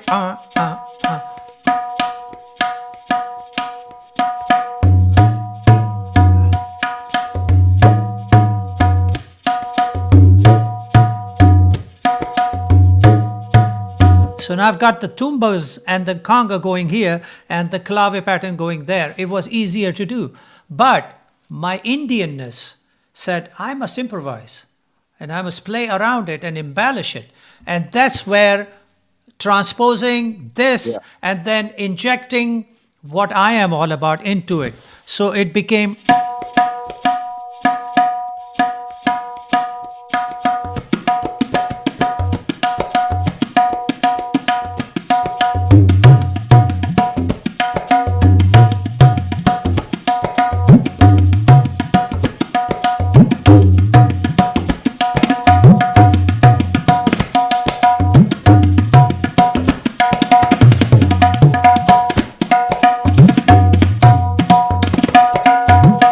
So if you notice, it's not a straight keherwa. Yeah. It's not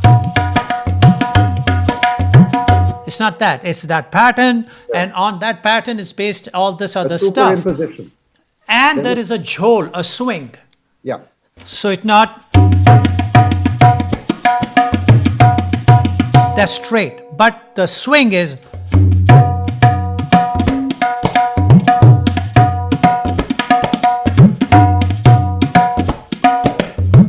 So it's like this.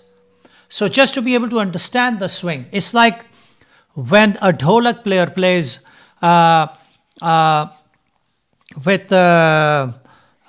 Jaddan Bhai, for instance. Najar lagi hai pani ghatwa na jaye, na jaye pani ghatwa na jaye. So this is, you know, like a kaherwa kajri kind of a thing. Yeah. And how the dholak player will play with that chhol, it's very important. A tabla player cannot do that unless he understands the culture, the tradition, and so on. So I had to actually live in that environment and understand that culture, understand the way of Chango, the shamanic god that they all relate to, and the chants that go with that, and the kind of understanding that they have in their prayers with these rhythms, and how it relates to their day-to-day life. All that stuff is similar with us in India. And what was beneficial for me and also fortunate for me was that in Latin world, they love to improvise. And in tabla world, we love to improvise. So to have that common element already there, and then understanding this, so it allowed me to bring in and transpose what Max Roach, the great drummer, jazz drummer, would do with his jazz kit. Mm-hmm. And he had his toms tuned up properly, and he'd play those, and he had the cymbals of different sizes, which if you paid attention sounded different.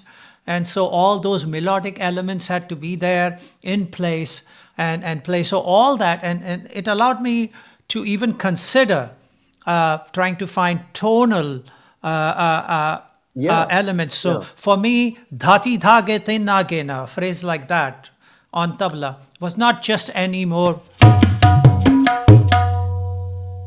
It had to have some kind of tonal expression. So instead of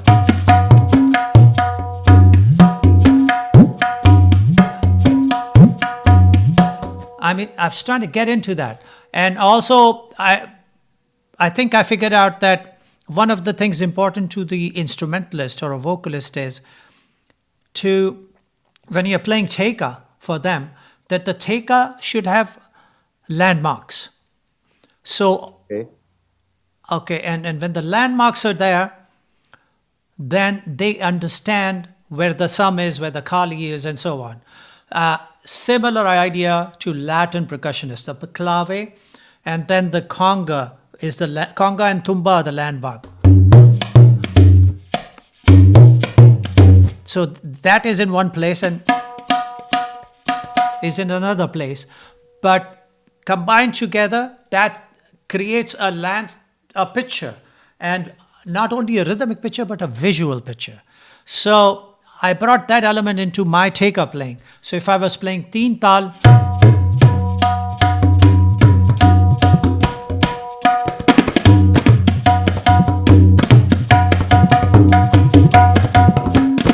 most of us tabla players like to just show off how much elaboration we can do in it.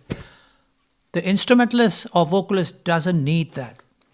They need to hear simplified theka, which they will fill with the kind of ornamentation that they want to do. If they are doing ornamentation and you're also doing 1,000 notes a minute, it's just too much of a jumble.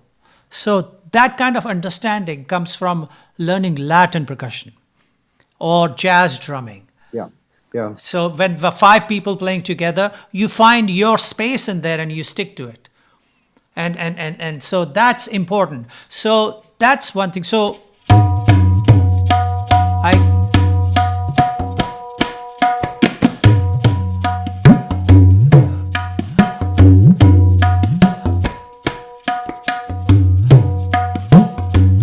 now I created a melody on the bayan.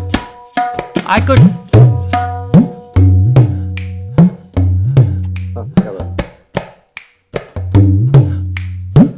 so now the artist knows that's 1. And before that, there are 2 bayan notes. So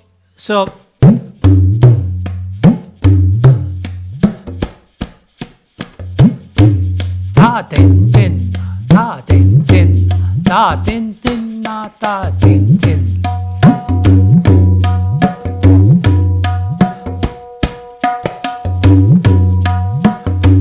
So now already, and that's a Banaras influence as well, but you create that and melodic elements come into play. So I can instead of playing dhati dhage na dhatare ke dhati dhagate nage na.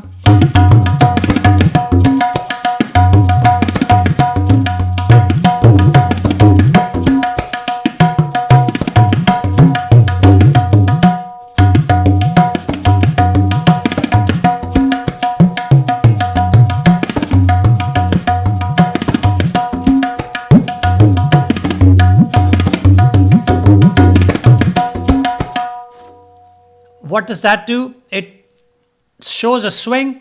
At the same time, it paints a visual picture. So gena, gena. So my body is doing the same thing. So what you hear, you see with the, it's some kind of a dance. Yeah. So talking to our earlier thing, padhant, expression, emotion, all that stuff, and these elements being projected. And not only here on the surface of the instrument, but all over. So visually, when you are presenting a concert, it is essential that you tie the audience into the whole experience, not just listening to this or watching your hands, but also watching you. Yeah. So, just doing that.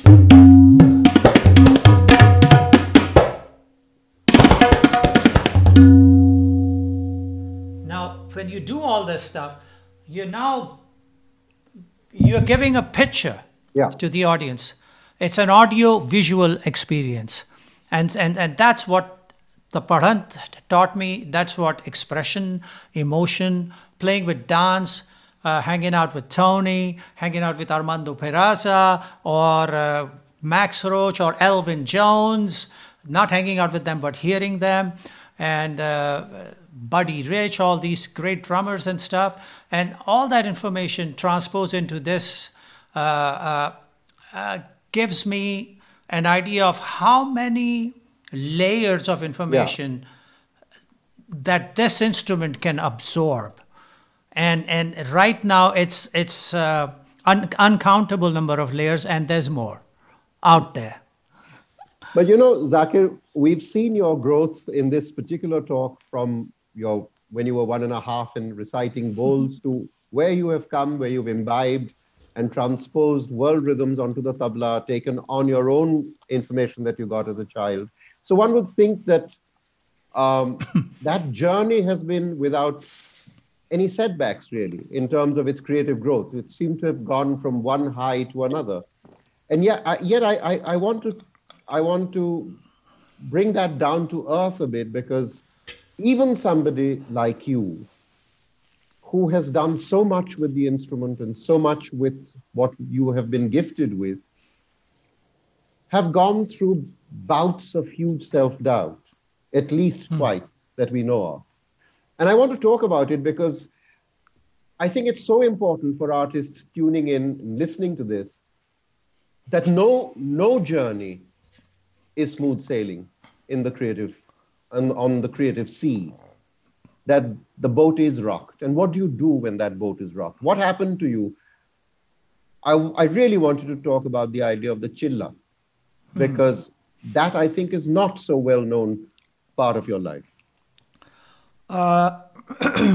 Well, and for good reasons, because chilla is a very personal thing. Yeah. And it's not just me alone that has done chilla. All musicians in the music world, at one point or another, are expected to go through that process. So yes, it is commonly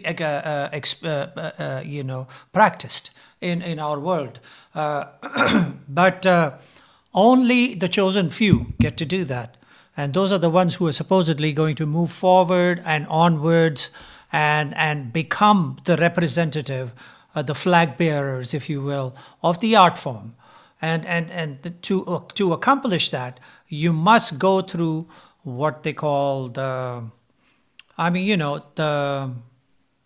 test, or the challenge of showing that you are capable, that you have the ability, and so on. For me, that came by accident, because I was a young man and quite happy with myself. This is before I started to play with Ravi Shankar ji and got that incredible lesson. Maybe just a point before. And I got a bad review. There used to be a critic, a music critic for Times, and his name was Mohan Natkarni. He himself had been a wannabe musician, didn't quite make it in that world. But anyway, so he was a critic, and I'd been doing my thing. As I told you earlier, we all come with this portfolio of information, and we lay all that out as and when required. So, and I was doing that as a 15-year-old and having a ball. People were, lapping it up, and, a young kid playing with Sitara Devi, playing with, all these great musicians and so on. And wow, great. But he felt, and he wrote that in his review, and I have that framed in my home in India. And and he said that Zakir is becoming stale, in a sense that he has not gone past a certain level. I mean, we have all gotten used to the cuteness and all that and everything, and that's all done. But, well, come on, now what's next? Where is it? And that next level, he may have been a little, I should say, a little too early in my life to give me that critic. But he did, nevertheless, and I thanked, in my mind later, I thanked him because he gave that critic because he saw that I had the ability to move forward and I wasn't going forward. That he saw a spark inside of me, and he was desperate that I should see it and I should move forward with it. So the critic, but it made me start to think. First, there was anger. There was like, oh, I mean, what does he know anyway? And so on. And my friends, and there used to be an English teacher in our school. His name was Mr. Oberoi. And he used to, from time to time, again, bring something, and he would read to the class and then analyze the grammar of it, break it down for us. He brought that review to class. And he read it in class. And he broke it down. an analysis of the grammar of it and so on and everything. So, and my friends, of course, would pat my back and say, "Oh, don't worry about it. What does he know? He's not even a musician," etc., etc. And my father was upset about it, and I was too. But after a while, my father was gone, and I was like left to my own devices, and I was like thinking about it. It bothered me. I don't know why. It dawned on me. Maybe he's got a point. Maybe it is time I, looked inside myself and asked myself the question, do I have what it takes? Do I have that ability? Do I have the masala needed to make that curry? I didn't know. So that kind of made me want to go away and do the chilla. And usually you go to your teacher, you get your teacher's permission, and if the teacher feels that you are ready, he will tell you go, and he will give you a mantra that you would first chant for a very long time every day before you go into the practice. Chilla is actually a Persian word which relates to 40 days. The Sufis did that in their lodges or wherever they were. So the Indian musicians adopted the idea, and so you're supposed to be sent to the guru's ancestral place. It would be a small place where you would be by yourself, no connection with anybody, no contact with the rest of the world. Food will be brought and left outside the door. You're left alone with your music. You go in there with an idea of something that you want to fix in your music, in your playing, and you concentrate on that. And that means 14 hours, 15 hours, 16 hours a day of just that. And what it does is, when you are, how it is when you're playing tanpura and you're in a room, and if only the tanpura is playing, after about 10 or 15 minutes of listening to just that, it kind of puts you in some kind of a sonic trance. Yeah. And you start to go in deeply in it, and if you focus on it, you can even see the fingers going from one string to the other, magnified. It's like watching a stone grow, meditation, right? So so it's that, and the vibrations and the frequencies of the music then get inside of you. And if you're doing it for 15, 16 hours with no outlet of any kind, no interaction of any kind, and you into it, it starts to get to a point where it starts to control your mind. You start to hallucinate, and then things happen. And the Native American Indians take LSD or peyote buttons or mushrooms and all, and when they go into these lodges and they experience an out of body experience. Yeah. So similar thing, but this happens through the frequencies of the sounds of the music, which does that. It is commonly known that there are certain frequencies that can actually create hallucination inside of you or even harm you. Like, for instance, a bass frequency of below 16 hertz. If you constantly are hearing it and you're near it, it will make you dizzy, it'll make you vomit, it'll make you throw up. There have been experiments made in America to find a weapon of that kind to be used on enemies, to project that kind of frequency. So frequencies are very interesting things. So this happens. And if you've gone into the chilla with basically just nothing but positive energy inside of you, your experience can be very revealing, and it can be very uplifting and very positive. But if you have any negativeness inside of you, it can manifest in various things. So Sultan Khan Sahab once told me that he was doing his chilla, and I guess he had some arguments in the family and whatnot and everything. And he'd gone into the chilla, and that negative energy was inside of him. And it got to a point where it was so crazy, and there was such horrifying thing that came at him, that he just screamed, and his chilla was broken. So that can happen. For me, luckily, my father wasn't there. He didn't send me, but I went anyway. There was nothing but positive inside of me so far, except for this one review. But my emotional engagement with anybody in the world around me had always been positive. It's good. And so I did not have any negative impact on me with that. But through the chilla, and maybe around the 18th or 19th day or something, I did have hallucinations. And it was very interesting because in my hallucination, this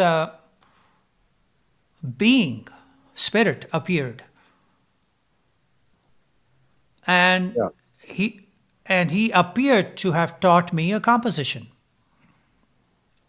Because, I mean, I don't recall having learned the composition, but at one point it suddenly was there. And somehow it related to that being. And so anyway, I finished my chilla, and I realized that potential inside of me. I could see that, yes, I needed to grow, and that, yes, there was potential, and that, yes, I must take the chance with my life and move forward with all that stuff that I have inside of me. So that clarity came, some understanding of compositions, on how to make that work further out, and all that. I came home, and I was home, and then my father came back. My mother told him that I had gone off to some place. You've heard of Haji Malang? No, but I know that Malang Baba's. Anyway, go. It's up there, and so behind the tomb are these little huts or something, and we've been there many times for ziyarat, as they say, to see, to pay respects, and so that's where I went, in one of those huts behind there, and so when I came back, I was there, and my mother told my father when he came back that this happened. My father was very upset, very angry. And he didn't say, when he was angry, he wouldn't say a word. He'd just walk up and down. But anyway, so then he talked to me and said, so what happened in the chilla? And I told him, and I said, I learned this particular composition, and I recited the composition. And he said, where did you learn this? And I said, well, I think that there was this spirit, this being that came in my hallucination, and somehow I think he gave me this composition. My father didn't say a word. He just walked away. And then he muttered something to my mother, and then he was up and down and up and down and up and down. And after a while he came to me, he said, describe the man. I described him. So then he said, he said, I have not taught you this composition. It's my great grand guru's composition. And now you have it. So he just could not say any other word after that. And he just put his hand on my head and walked away. So I had this revelation, this experience, which is, it's another worldly experience. It's an amazing story, but it's also a story of renewal. It's a story of renewal. It's a story of rebuilding of your faith in you, and the faith in the tradition that you represent, and faith in the source, your guru, your teacher, your father, and his teacher above him, and that all of that is real, that all of that is valid, it's solid, and that it drives the engine that runs a being called Zakir Hussain. Yeah, absolutely. Anuradha, I know that we started late, so we are approaching the close of the 2 hours. Can I carry on for another 15 minutes or so? If Zakir and you allow this? You actually Absolutely. passed 2 hours. No, we started at about 9:30 and it's now 11:30. Anuradha, have you gone to Yes. sleep? Do you want No. us to stop? Do you Can want us? you hear me? Can you hear me? Yeah. Okay. No, absolutely. Absolutely. At some point, we should talk about thanking Anuradha ji, because I mean, she Please. and the organization at G5A has gone through so much trouble to put all this together. I I know. mean, what a great place that is. What should I say? What a place of creative energy is that place. It's a pod where everybody should come to and see knowledge just growing in various shapes and forms. And I am really happy that I am in some ways plugged into that source. And G5A is doing great work.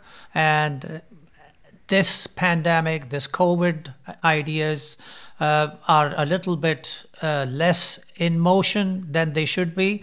But eventually, I think this will happen. It'll But I happen. have Yeah. to also say to people who are watching that the one thing that identifies us as who we are is our culture, our tradition, as what we represent as human beings of a particular way of life, and so that's important, and that is, and the keepers of that are the people who are in the creative arts, in the creative world, whether it's music or dance or writing or filming or anything, and these people are the people who don't have a 9 to 5 job, who don't have a benevolent fund, who don't have social security, who don't have anything.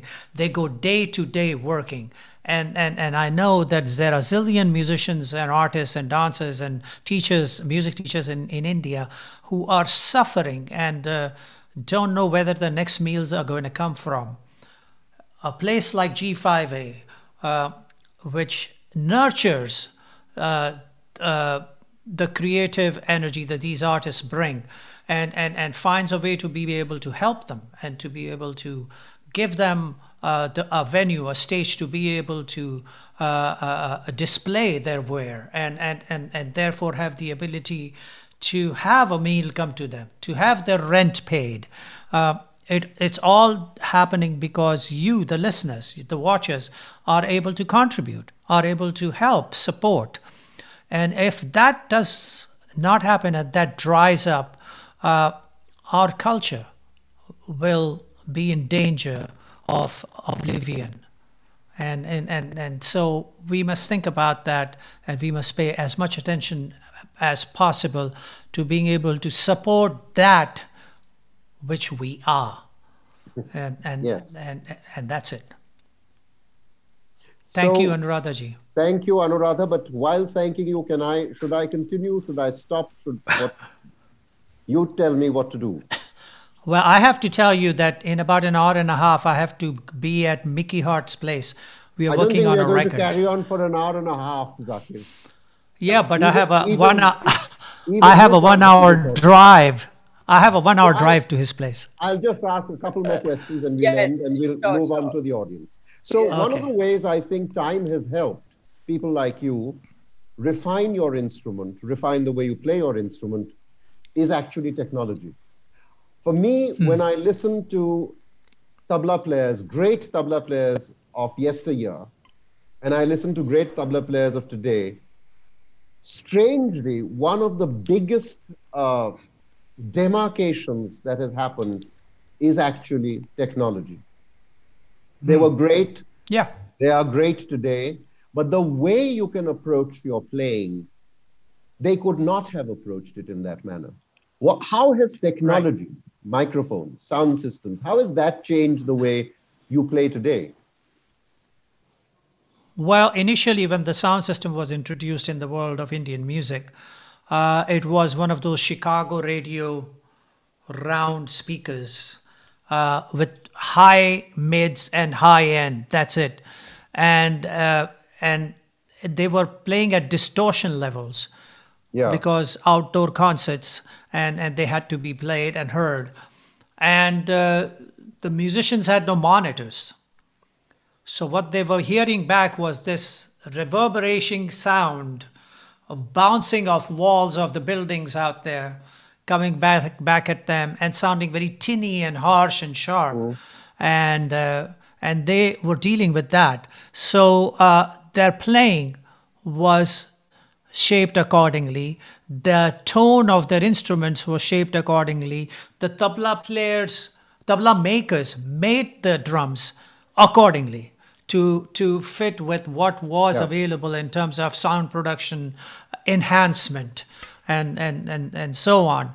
In this day and age, we have much more refined, state-of-the-art sound equipment whereby you can actually equalize and adjust the frequencies that the instrument provides. Now you can play na and say, okay, this is tuned to A, so that means it's somewhere around 600 hertz. So that means that on the graphic equalizer, if the sound man advances 600 hertz by 1 plus dB, it's going to make the resonance even more better. And this is the bass drum, and it resonates at about 110, 120 hertz. So if the sound guy boosts that, the bass will come through. And so musicians are starting to understand that. And so what happens is, where we used to have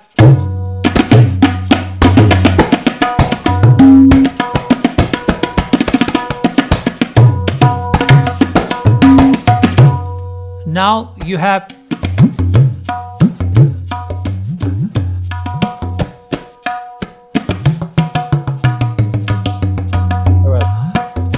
you can do that. You couldn't do that 50 years ago, 45 years ago. And because of that, the subtle elements in the music, in other words, the graph, vertical graph of the dynamics has really expanded. The tunnel has become bigger. And because of that, the playing has changed. I couldn't think of playing melodic accompaniment to Pandit Shiv Kumar Sharma's Jhala. Yeah. In 1963, 64, I couldn't do that. 65, I couldn't do that. But I can do that now. I can hold the sa on the baya, which I couldn't do then. I mean, I can create an octave.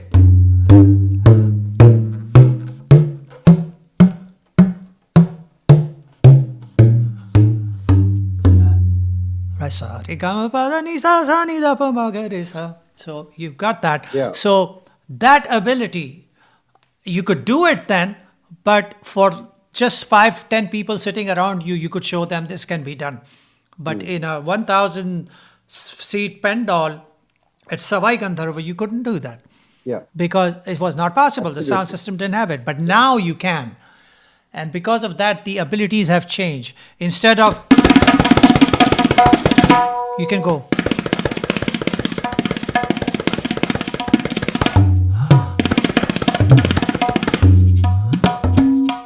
You can do that. So this sound technical ability is really great thing, except there are pitfalls.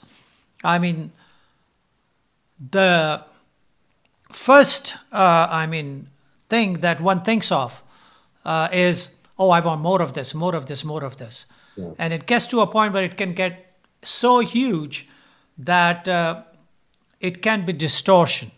Yeah. We tend to forget as musicians that the speakers are right up front here.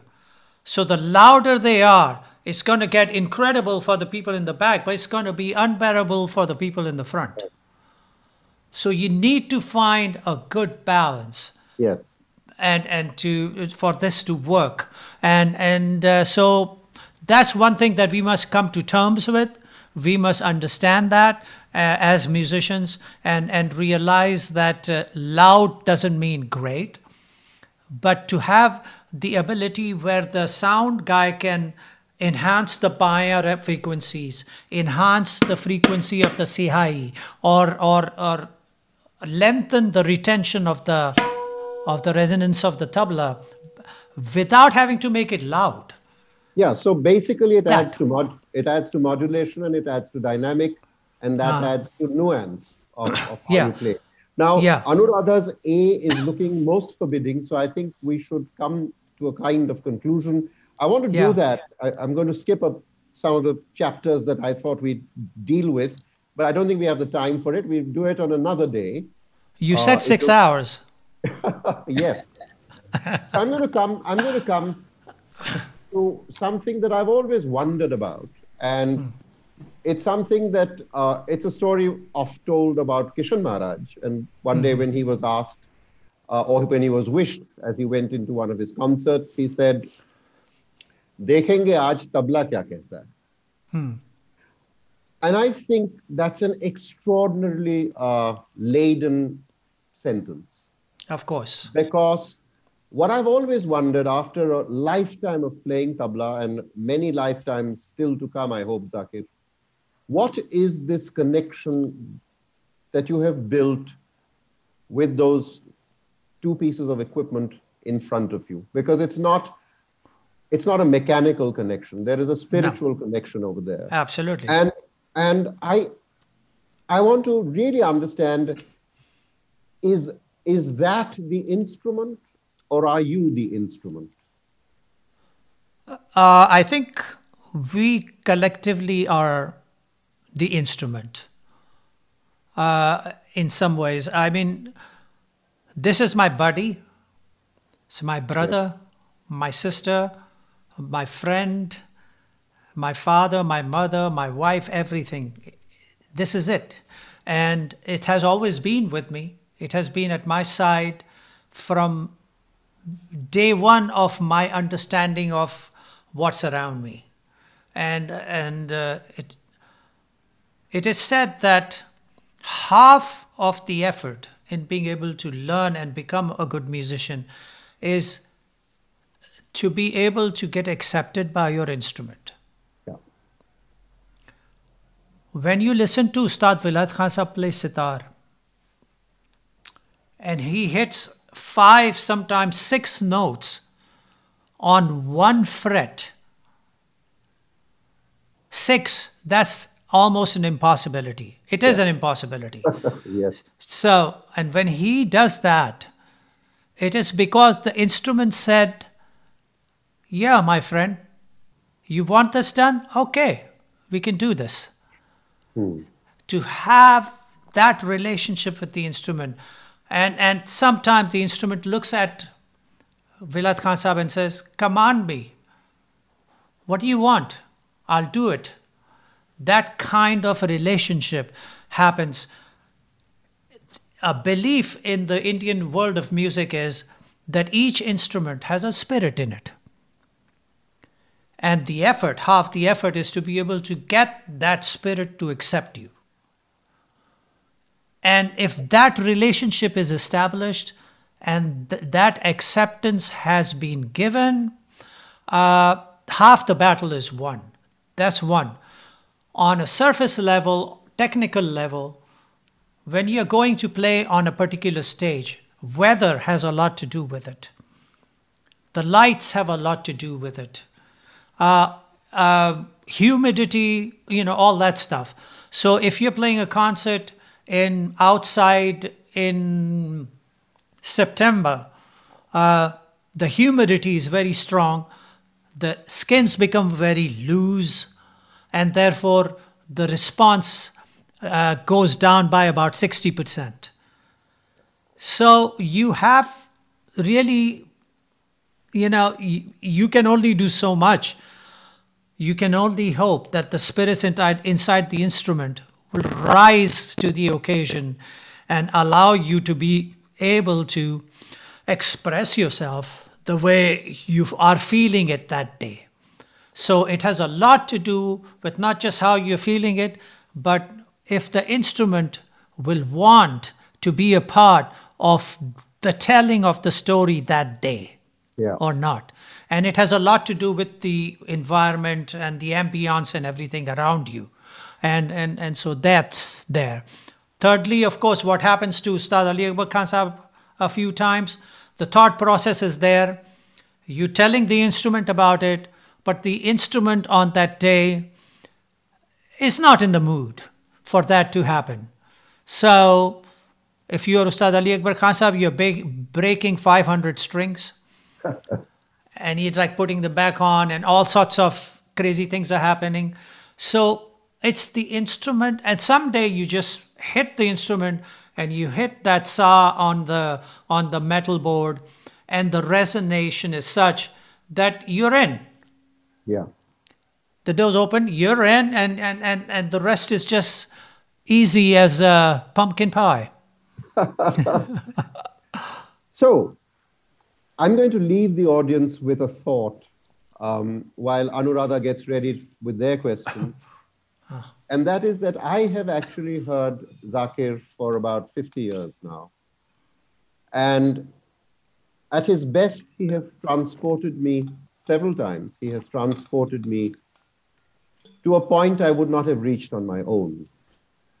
And when I think about it and have thought about it and tried to decipher and articulate what it was about what he did that took me there, I have not found the words.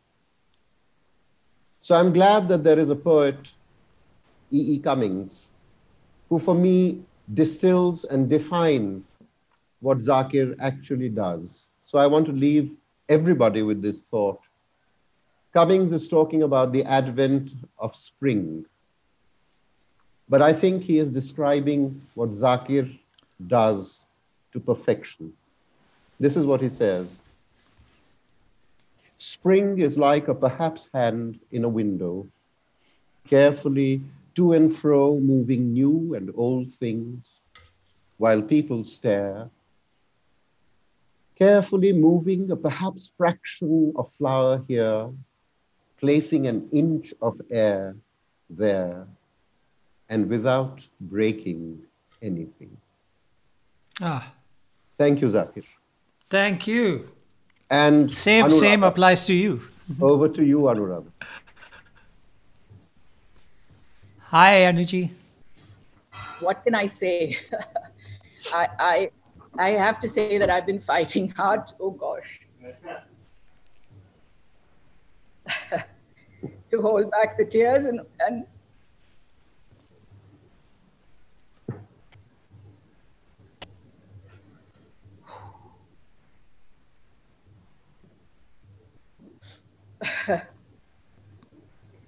also really finding my way back from the trance you have both carried us through.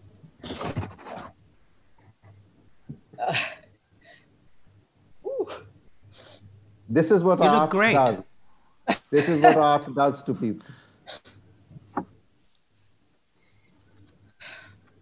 I don't think I can say anything more.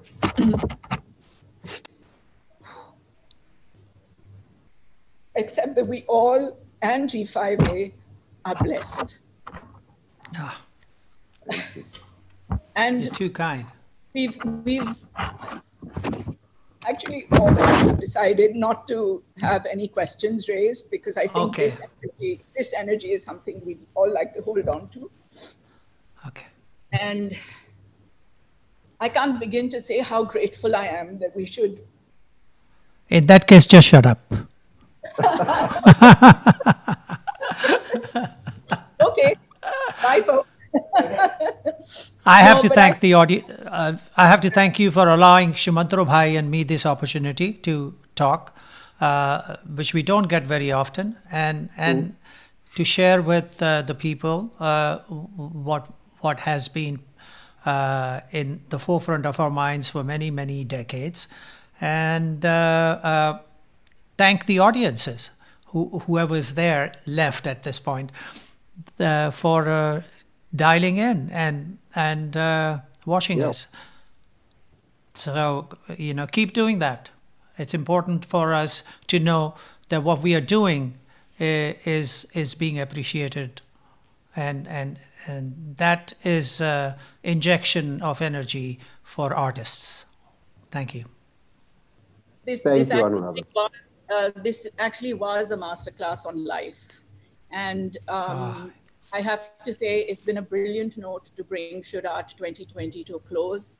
As our journey at G5A grows stronger, more enriched, and most importantly, with many more friends now. Thank you for being part of our 5th anniversary celebrations. And I sincerely hope you will join us as co-travelers on our continuing journey as we move toward and through the portal, as you said, with little else but tools for our art, strength for our voices, and hope for our children. Yes. A very, very big thank you to our community who so spontaneously and graciously came on board to celebrate with us, to all our audiences who listened in and will continue to listen in, and to Team G5A, who I've called on at this point, who embraced the crazy deadlines and worked 24/7 with ownership, responsibility, steadfastness, and hope. Come on, Team G5A. Okay, so Should Art 2020, we did it. You did indeed. Yes, you did. Thank you very much. Thank you. So much. And thank you, Aditya Srinivasan from Chennai for running the sound for us. Time to leave. Take care, guys. Zakir. Take care. Thank you. Thank you all. Bye. Bye.